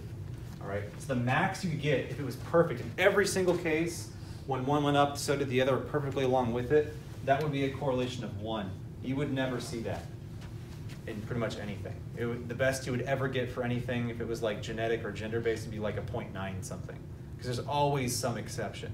But the higher the number towards 1 being the max, that means it's really correlated. So anything you see from like a 0. Maybe even a 0.4 to a 1, but you never see 1. That means those two are correlated. In fact, they might even cause one another, all right, to some degree. All right.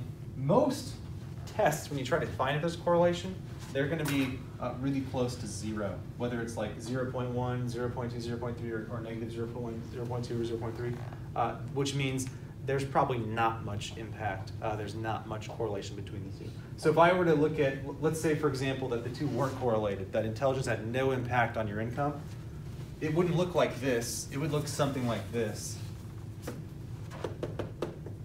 Oops, lose my pen there. Is there a trend we can see in that? No, it's just all over the place. So there's not going to be a correlation there. All right, so there the correlation would be like a 0 or 0.1 or negative 0.1, something that's very close to 0.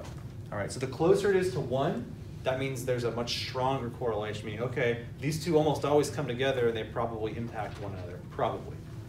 Okay? What about something that might be negatively correlated?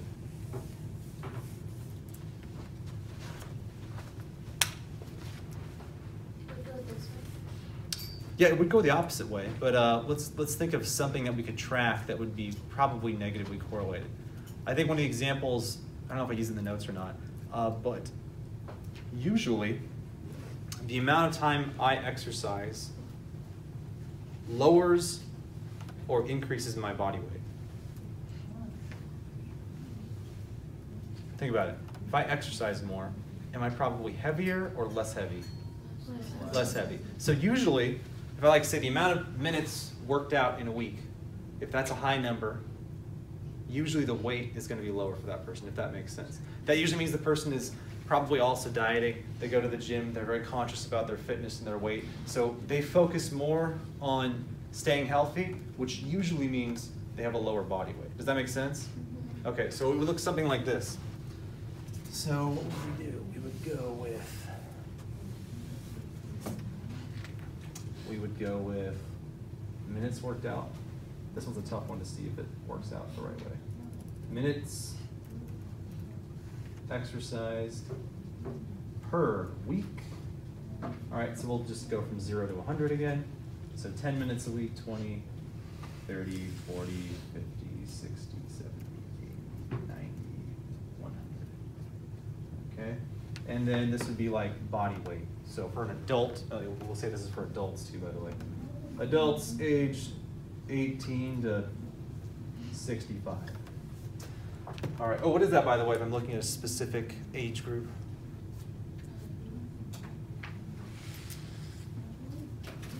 Is it cross-sectional? There you go, cross-sectional.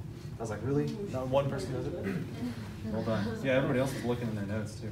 All right, so minutes worked out per week, and this would be like body weight in pounds. Because we're Americans and we only know our pounds. All right, so I don't know what's a reasonable starting point for adults. Let's just say 100 pounds, even that's really, really light. We're just going to use that though. Now, let's say 120. 130, 140, 150, 160. Obviously, wherever we start or end, you can go higher or lower than that, but we're just going to use this for an example. 170, 180, 190, 200, 210, 220. All right. So let's say I work out 100 minutes per week. What's my body weight likely to be?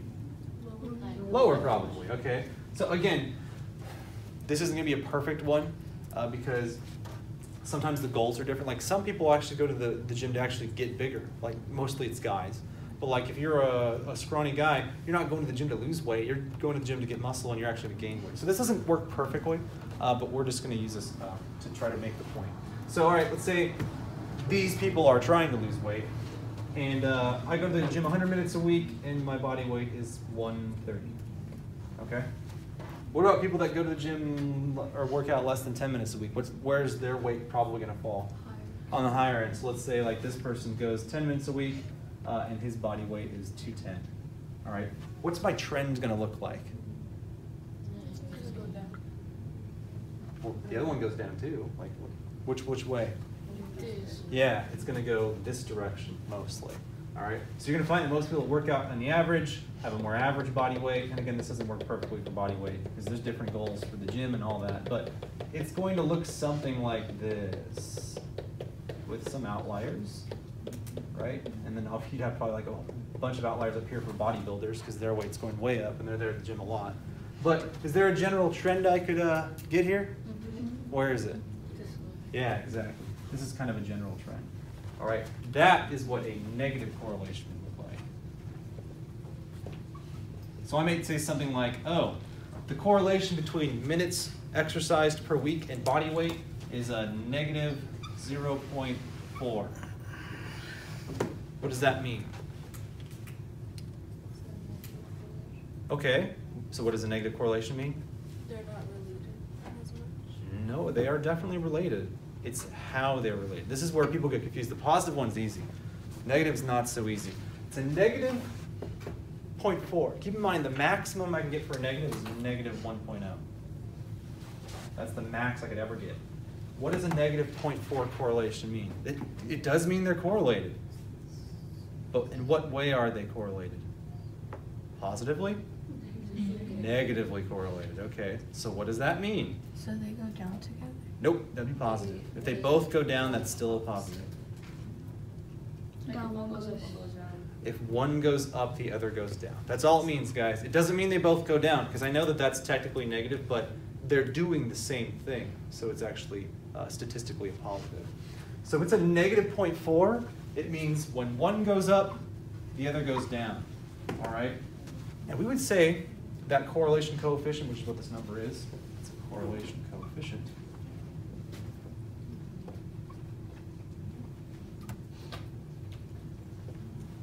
Is that significant? Are they correlated? Is a 0.4 indicate that there's probably a relationship between the two numbers? Like one impacts the other? Would a 0.4 be considered that? Yes, no, maybe so? Yeah. Yes, it would. 0.4 is a decent correlation. Like you might have found something there, at least partially, between the two. What if it was negative 0.8? Would that show that there's a correlation between the two? No. Oh, I got you on that one. That would be a huge correlation. That means almost every time the person goes to the gym a lot, their body weight lowers. All right. So this is what tricks a lot of students. So again, think of this as my scale for correlation. There's 0, which means no correlation at all. What would that look like on a chart? It would be everywhere. It would just be dots everywhere. I wouldn't be able to draw a line. Okay. The closer I get to a full 1.0, the more condensed the dots become. In fact, if it helps, the 1 is one line, and the closer you are to a 1, the more clearly you can have one line. I don't know if that helps or not. That would help me. Same is true in the other direction. The max you can have is a negative 1.0. All right, so the closer I am to a negative 1 or a 1, the closer I am to actually having a very identifiable correlation between the two. All right, so let's try another example. What if, erase this and this too. What if I told you there was a, so we got income per year and age. These are my two factors. And I told you that if I look at those two, everyone's age and what their income is, there's a 0.91 correlation coefficient. What does that tell you? They affect each other. They affect each other how? A lot? A little? A lot. A lot. It's very close to a 1, right? Okay. So what kind of a correlation is it then? So positive, right? Meaning, which means what? They're both going. If one goes up, the other also goes up. What if one goes down? It also goes down, right? And this is true as well. If I take a bunch of 25-year-olds and I compare their incomes to a bunch of 55-year-olds, and if there's hundreds or thousands of them, almost certainly the income for this group is going to be much higher than this group, right? Because they're more experienced. They've already done college. They have moved up in their company. They've created a bunch of works or whatever. They put in a bunch of years, so their income's going to be higher, all right, than the 25-year-olds. Alrighty. What if I took something like I'm going to analyze people's average time on TikTok and their GPA? What if I found there was a correlation of negative 0.2? What does that tell me? There's a very small correlation. They might not even be actually statistically significant in their correlation, but there's a little one. All right, and then because there's a negative, what does that mean? Yeah, it's a negative, but what does that tell me? One goes up, the other goes down. So if I spend more time on TikTok in a week, what happens to my grades? It might go down a little bit. And this isn't really conclusive. A 0.2, a 0.1, it's like, maybe that affects you, maybe it doesn't. All right, but what if it was this? What if it was my TikTok to GPA correlation coefficient is negative 0.7? It has a huge impact. In which way? Negatively, which means one goes up, the other goes down, right? So that'd be if I spend more time vegging on this, my grades are going to suffer, and if I spend less time vegging on this, my grades will do better. Obviously, that doesn't work exactly because some people can get away with screwing around more because maybe they know the topic, they're smarter, and just because I'm wasting my time here, or I'm not, let's say I'm not watching, I could be wasting my time on something else too, whether it's Instagram or Snapchat or just any Netflix or whatever it might be. But yeah, that's pretty much how you interpret these numbers. Are there any questions about that? Okay. Who could give me an example for Morgan Bucks of something that might be negatively correlated that we haven't discussed yet? What's something that might go up and the other goes down that we could probably find in most people, like a good correlation? If you don't study, your grades will go down. Okay, that's probably a good indicator. So time studied. That one would be positive. Yeah, I think this would be positively correlated. So time studied in GPA. Usually if I study more, what happens to my grades? They go up or down? They're going to go up. I'd probably find a correlation somewhere here of like 0.3 to 0.6 or something like that, which would tell me what? They affect each other. How? Positively. Which means? They both go up. Yeah, they both go, or? They both go down. They both go down. Right, okay, cool. What about a negative? So that was a positive. What's one that if I do one thing, something else gets worse or goes down? If you do sports, your grades will go down. What? If you do sports, your grades will go down. The more sports you have, yeah, that might. Less Okay, time cool. to have. All right, yeah, that's good. So number of extracurricular, so after school activities. I would probably find, but not in every case, because there's definitely people that do sports all year and then get a 4.0. But yeah, I would agree that almost certainly if you're doing way more other things after school and missing sleep and not studying, you're probably going to do worse. So what I probably find between this is when this is a high number, like I'm doing stuff all the time after school, what's probably going to happen to most people's GPAs? They'll probably go down a little bit, right? So I'd probably find a small negative correlation here. I'd probably see like a 0.3 to 0.1. What does that tell me? It's not that much, right? And it's negative, so that tells me one goes up, the other goes down. Exactly. Cool. Any questions about that? All right, so know how to analyze a correlation coefficient, like what it means, what it signifies, and also be able to recognize it on a scatter plot. All right? Speaking of which, if I were to see this on a scatter plot, here's my GPA, right here's a 5.0 all the way down to 0, and this is the number of activities I have from 0 to 10 after school. What's it going to look like on a scatter plot? Yeah, it's going to probably be something like this, roughly, with better dots, obviously, with some exceptions. Right, ideally, like there's kind of a tendency right there. All right. All right, so we got that. All right, cool. Easier things. We were talking about positive and negative skew. Negative means the tail goes towards the 0, where the points intersect, and the positive means the tail goes outward towards the higher numbers. What else is there? Oh, there's bimodal, right? Isn't that in the notes? Bimodal distribution. Okay, that one's pretty easy too. This would be something like, it's basically when you draw a graph on a scatter plot or a histogram, you would see 2 peaks instead of 1.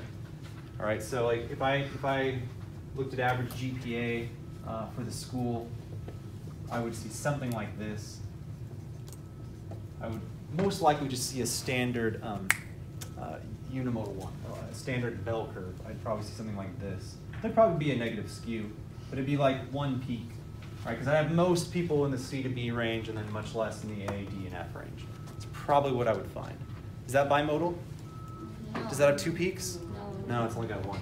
So let's say, and I'm making this up, let's say we looked at one teacher or the school and we saw this. Oh, there's a bunch of people failing, not many people have C's and B's, but a lot of people have A's. What would that be? That'd be bimodal, right? Because there's two peaks on it. Those aren't that common. Usually there's a trend if it's reliable with the standard one peak, but in this case we might have two. And if it was a histogram, it would look similarly like this.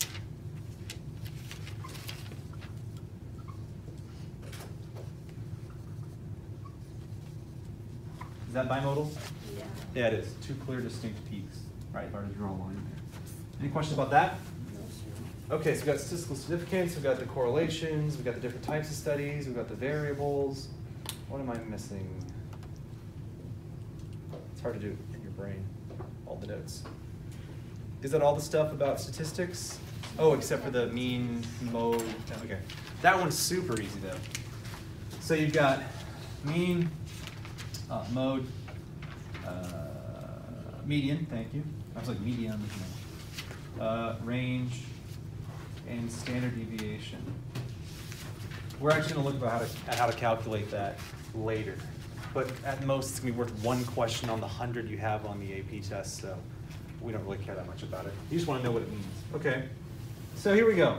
With every set of data I take, like if I looked at all the GPAs in the school, I can analyze them using these metrics. So these are collectively known as central tendencies. Meaning, if I looked at all of my scores for the entire school, whether GPA or whatever, I would find that most of these end up around the middle. Like if I've got my data like this, right, I got the A, B, C, D, F, not E. The number of students here was like 100 to 2,000. I would find that almost any graph I have for this would be something like this. And the mean, and the mode, and the median would all be somewhere in there. So that's what we mean by central tendencies. You know you've got a weird data set with a positive or negative skew if like it's like this. It's like, oh, they're all over here. That's a negative skew. That means something's probably not right. In this case, what would we probably say about the teacher or school if the grades looked like this, if they had a negative skew like that? The class or the school's probably too easy, or at least they're grading you too easy. Because not everybody is an A and B student in the entire school, or not most of them. All right. Would I also think that perhaps maybe there's an error in the grading or difficulty if it looked like this and it had a positive skew, and my median and mode and all that were over here? What would that tell me about the class or school? It's probably too hard, right? Or they're not teaching you well, or something like that. All right. Okay. You're like, what's your grade look like? If you want to know, mine is usually by the end of the year a near perfect bell curve. Yay. Meaning most of you have C's and B's with a few A's and very few D's and F's. And that's actually what tells me if I'm grading or teaching well, by the way. If I get a bunch of A's and B's, like, I probably went too easy on them. And if you were all failing, it's like, ooh, I'm either making this too hard or not teaching well enough. Okay, mean. This is just the average. And these are really simple. I've actually been surprised how confused students get on these. I thought these would be like standard, but I've been surprised in the past as to how people can't calculate. How do I get the average of a bunch of numbers? Let's say I got these numbers here. Let's say I've got 5, 10, 10, 15. Yeah, just those. You add them up and divide by. I add them all up and then? Divide by how many numbers? Yeah, divide by 4. So I would take the sum, put the backwards symbol for sum, the other way. I think it's that way, right? Right? Yeah. Okay. Take the sum and then you divide it by the number of numbers that there are. So in this case, there's 4 numbers, right? So that's the equation for it, I think. So there's 4 here. So there's 1, 2, 3, 4 numbers. So how do I plug that into this? Okay, so I get the sum of them. 5 plus 10 plus 10 plus 15. That is 40, right? So the sum of them is 40. And I divide by the number of numbers, which is 4, right? I got 4 on the 4. So what's my average score here? 10. Yeah, it's going to be 10, right? That's my mean. That's my average, right? So that's how you get it. And obviously the sets might be bigger and all of that, but that's pretty simple. So my average is 10. So my mean is 10. All right. Mode, what's the mode? Whichever shows up the most. Yeah, it's the most common number. So if I look at all those numbers, which one appears the most?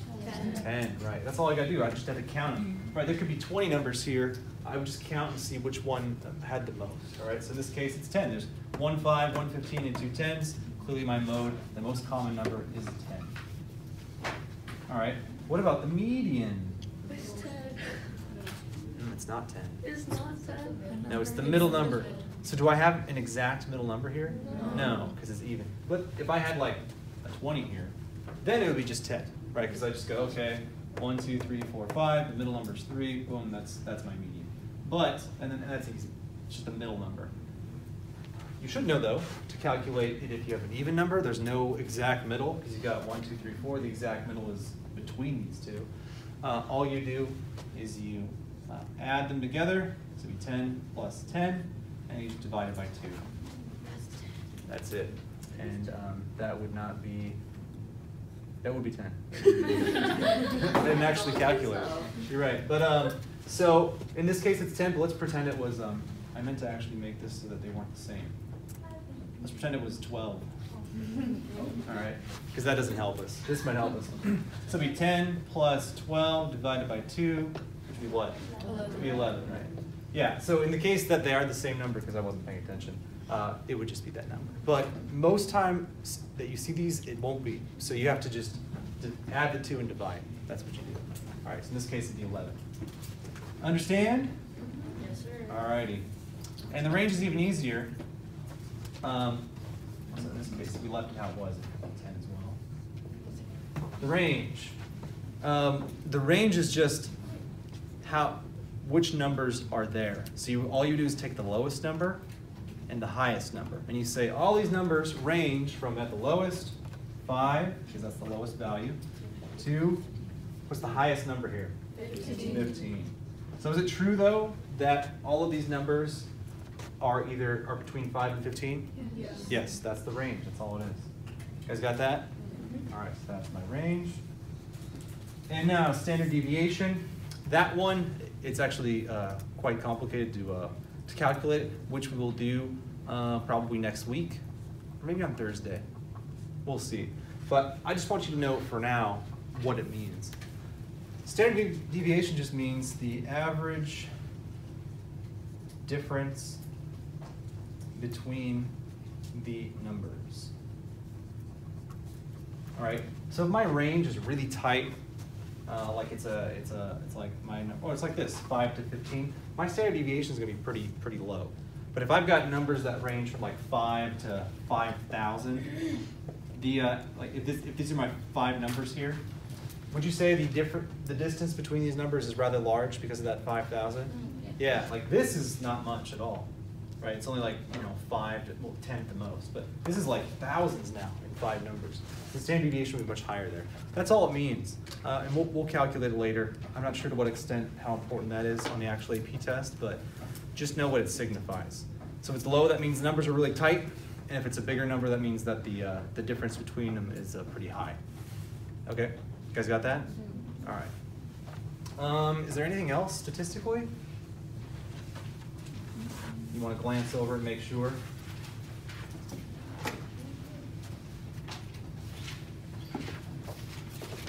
I think that was all of them for the statistics. Okay, sweet. Let's take a break, and then I'll briefly talk about the ethics, because that one's pretty quick. I forgot to tell 2 things. I forgot to explain operational definitions and why they're important for an experiment. And this is just the details on how you conducted the experiment. So let's say we did the flashcard example.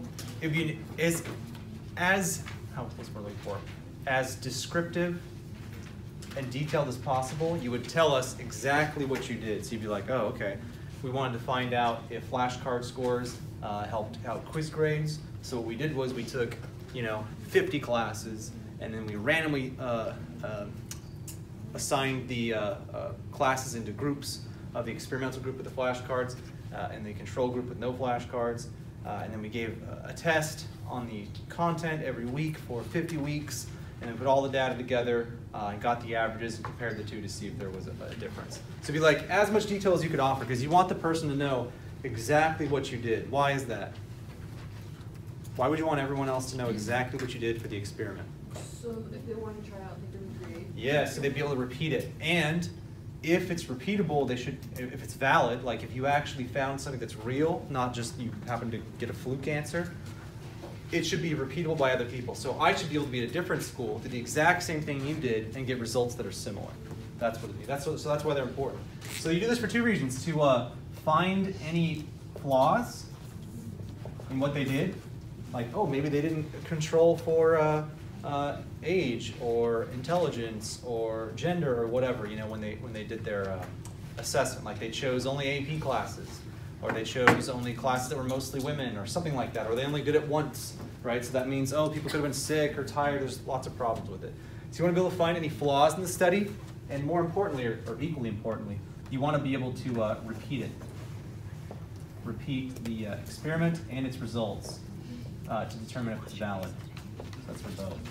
Determine validity.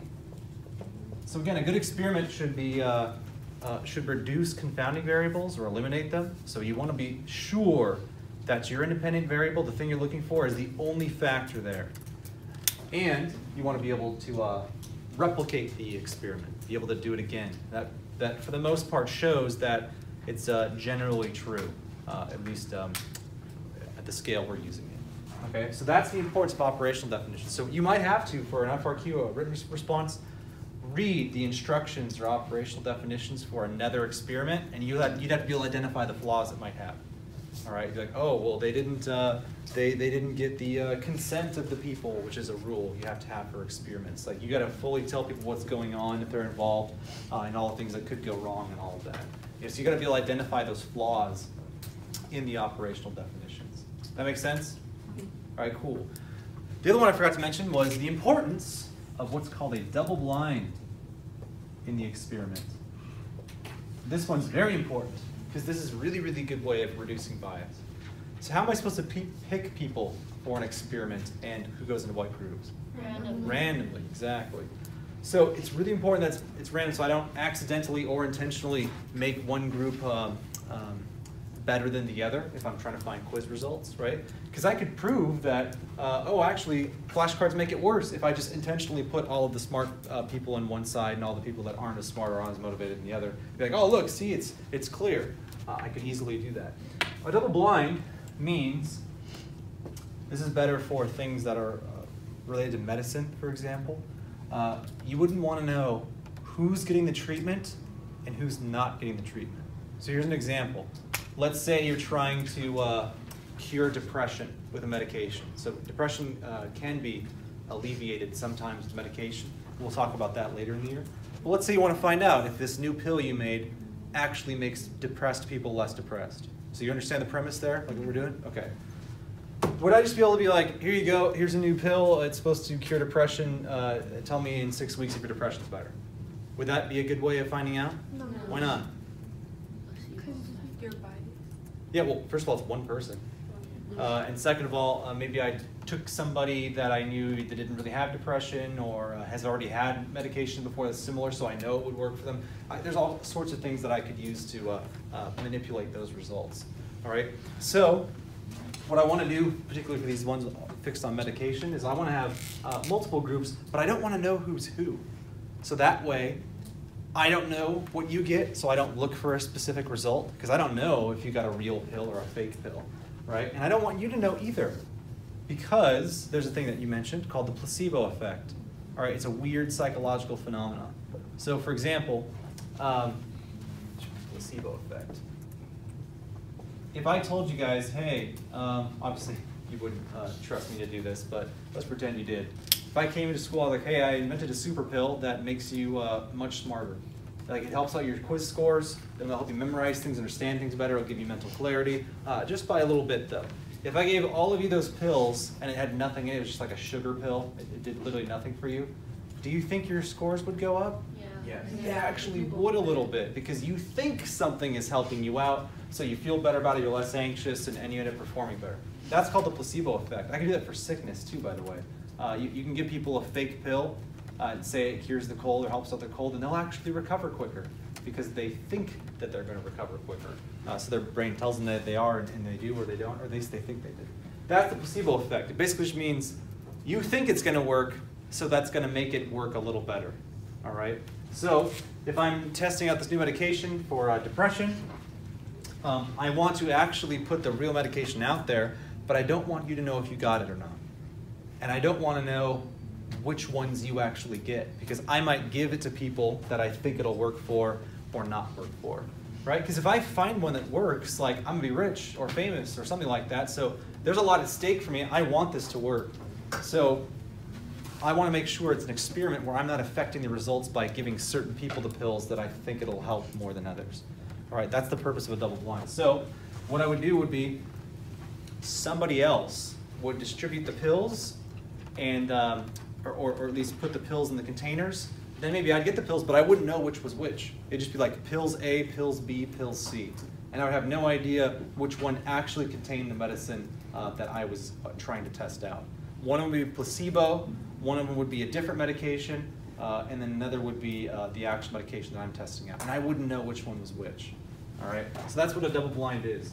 So I'd give so let's say well, we'll keep it simple, just there's two. There's pill A and pill B. All right, one is, let's say A is the actual medicine that I'm testing. Pill B is nothing but a sugar pill. It's just got sugar in it, it won't do anything. It just gives you like 10 calories, that's it, nothing else. All right, if I go, 6 months, and they take these pills every day like they're supposed to, at the beginning, so day 1 they report how depressed they are, 1 to 10, or how many times they're depressed in a month or whatever it is. And then I wait 6 months while they're taking these pills, and I ask them again, how often do you feel depressed in a day, like 1 to 10 or whatever. What should I see if my medicine is working? I should see a decrease. Where? With the people who have pill A or pill B? Pill A, right. What I should see if my medicine actually works is a statistically significant, like a pretty big number difference, reduction in the amount of days that they're depressed as opposed to this group here. They shouldn't change much. Let's say their average was, I feel depressed 7 days out of 10, right? So this group should say 7 at the beginning, they should be saying 6 or 7 or 8 at the end.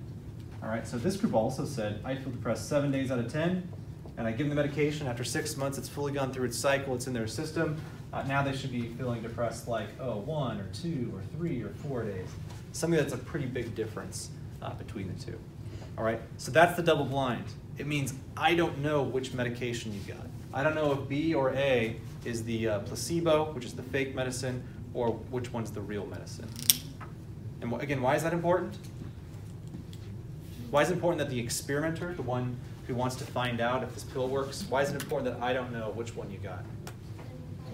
Yeah, because that'll limit my bias. Because I mean, just think about it. Like, again, if I discover this pill and it works, I could be rich or famous for that, for helping people out. That could be a greedy or a good thing. But I have a stake in this. Like, I want the outcome to be good, like this thing to work. So I might be biased in selecting who gets the pill or changing the results or something like that. But if I don't know who actually got it and who didn't, there's no results for me to actually change or obfuscate or vary. All right, that's double blind. It means you don't know which pill you're getting, and I, the experimenter, don't know which pill you're getting. That's pretty much all it means. That makes sense? It's basically like we're both blindfolded, and we have no idea who has what, and then we just have to see if it helps or not. Make sense? All right. Lastly, ethics. This should be pretty quick. Well, we only have 3 minutes. It's going to be very quick. Ethics. There's actually rules for experiments. So there's several things you can't do. For example, you can't intentionally inflict pain upon people. You have to fully tell them what's going on in the experiment, like what could go wrong, what you're testing, and all of that. Afterwards, the experiment, you have to share with them the results, like how things went. And also, what's the other one I'm forgetting? There's a fourth one. Oh, you gotta be confidential. You can't share anybody's information, all right? The reason why you can't share information is, well, you might have a psychological disorder or a medical condition that you don't want other people to know about. So it would be illegal if I shared that you were a part of this program or what the program was about, because you might have a condition that you don't want other people to know about. Like maybe you have a schizophrenia or something. You don't want your friends to know that, or them think you're crazy or whatever. So the reason why you can't do that is because the federal government, Congress, passed the HIPAA Act, which basically says doctors, or in this case experimenters, cannot share any of your medical information with anybody else unless you sign off to release it. All right, and that's important because if a doctor or a psychotherapist or an experimenter does share medical information about you, guess what could happen to them? They get sued. Not just they get sued, or they get fired, it's worse. They lose their license, so they can't be an experimenter or a psychiatrist or a doctor anymore. That's a big one, all right? So yes, HIPAA requires that all medical information, including psychiatric, is confidential. So that's very important, and that's one of the 4 rules. And again, the 4 rules are no intentional pain or discomfort, confidential, they got to debrief you after on the results, and they, damn it, I forgot one again. I said confidential already, right? You can't harm anyone? No pain, I already said that. Oh, they got to fully give you all the information beforehand. So they need your consent. You'll be fully informed about what's going on before and after. That's actually 2 steps. So before the experiment, they tell you what's going to happen, what they're testing, and after they explain what did happen. And at no point can they share information about you personally, and they, of course, can't intentionally harm you. Okay, and the ones that set these rules are, for humans, as far as what you can and can't do, are the American Psychological Association, the British Psychological Society, APA, BPS. They make the rules, but they're not everywhere. So what they do is they make the rule book. They give the rule book out to what are called institutional review boards. This is really just the psychology departments at universities. And they approve or disapprove any experiments you might want to do at like the University of Stanford or CSU Stanford, or wherever the hell you might be.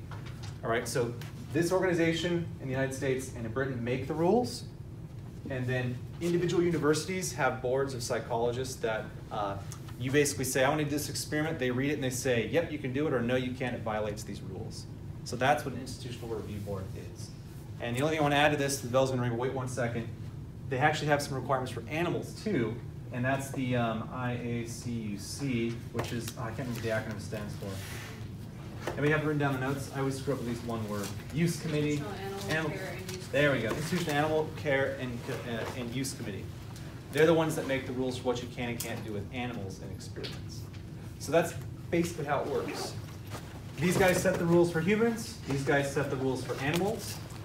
They're not everywhere. So if you're going to conduct an experiment at a university, which is where you do it for the most part, or at a clinical practice, these local boards full of psychologists and psychiatrists, they're the ones that read your description, your operational definition, and say, nope, can't do that, it violates this rule, or yep, go ahead, that experiment is approved. You guys understand that? All right, sweet.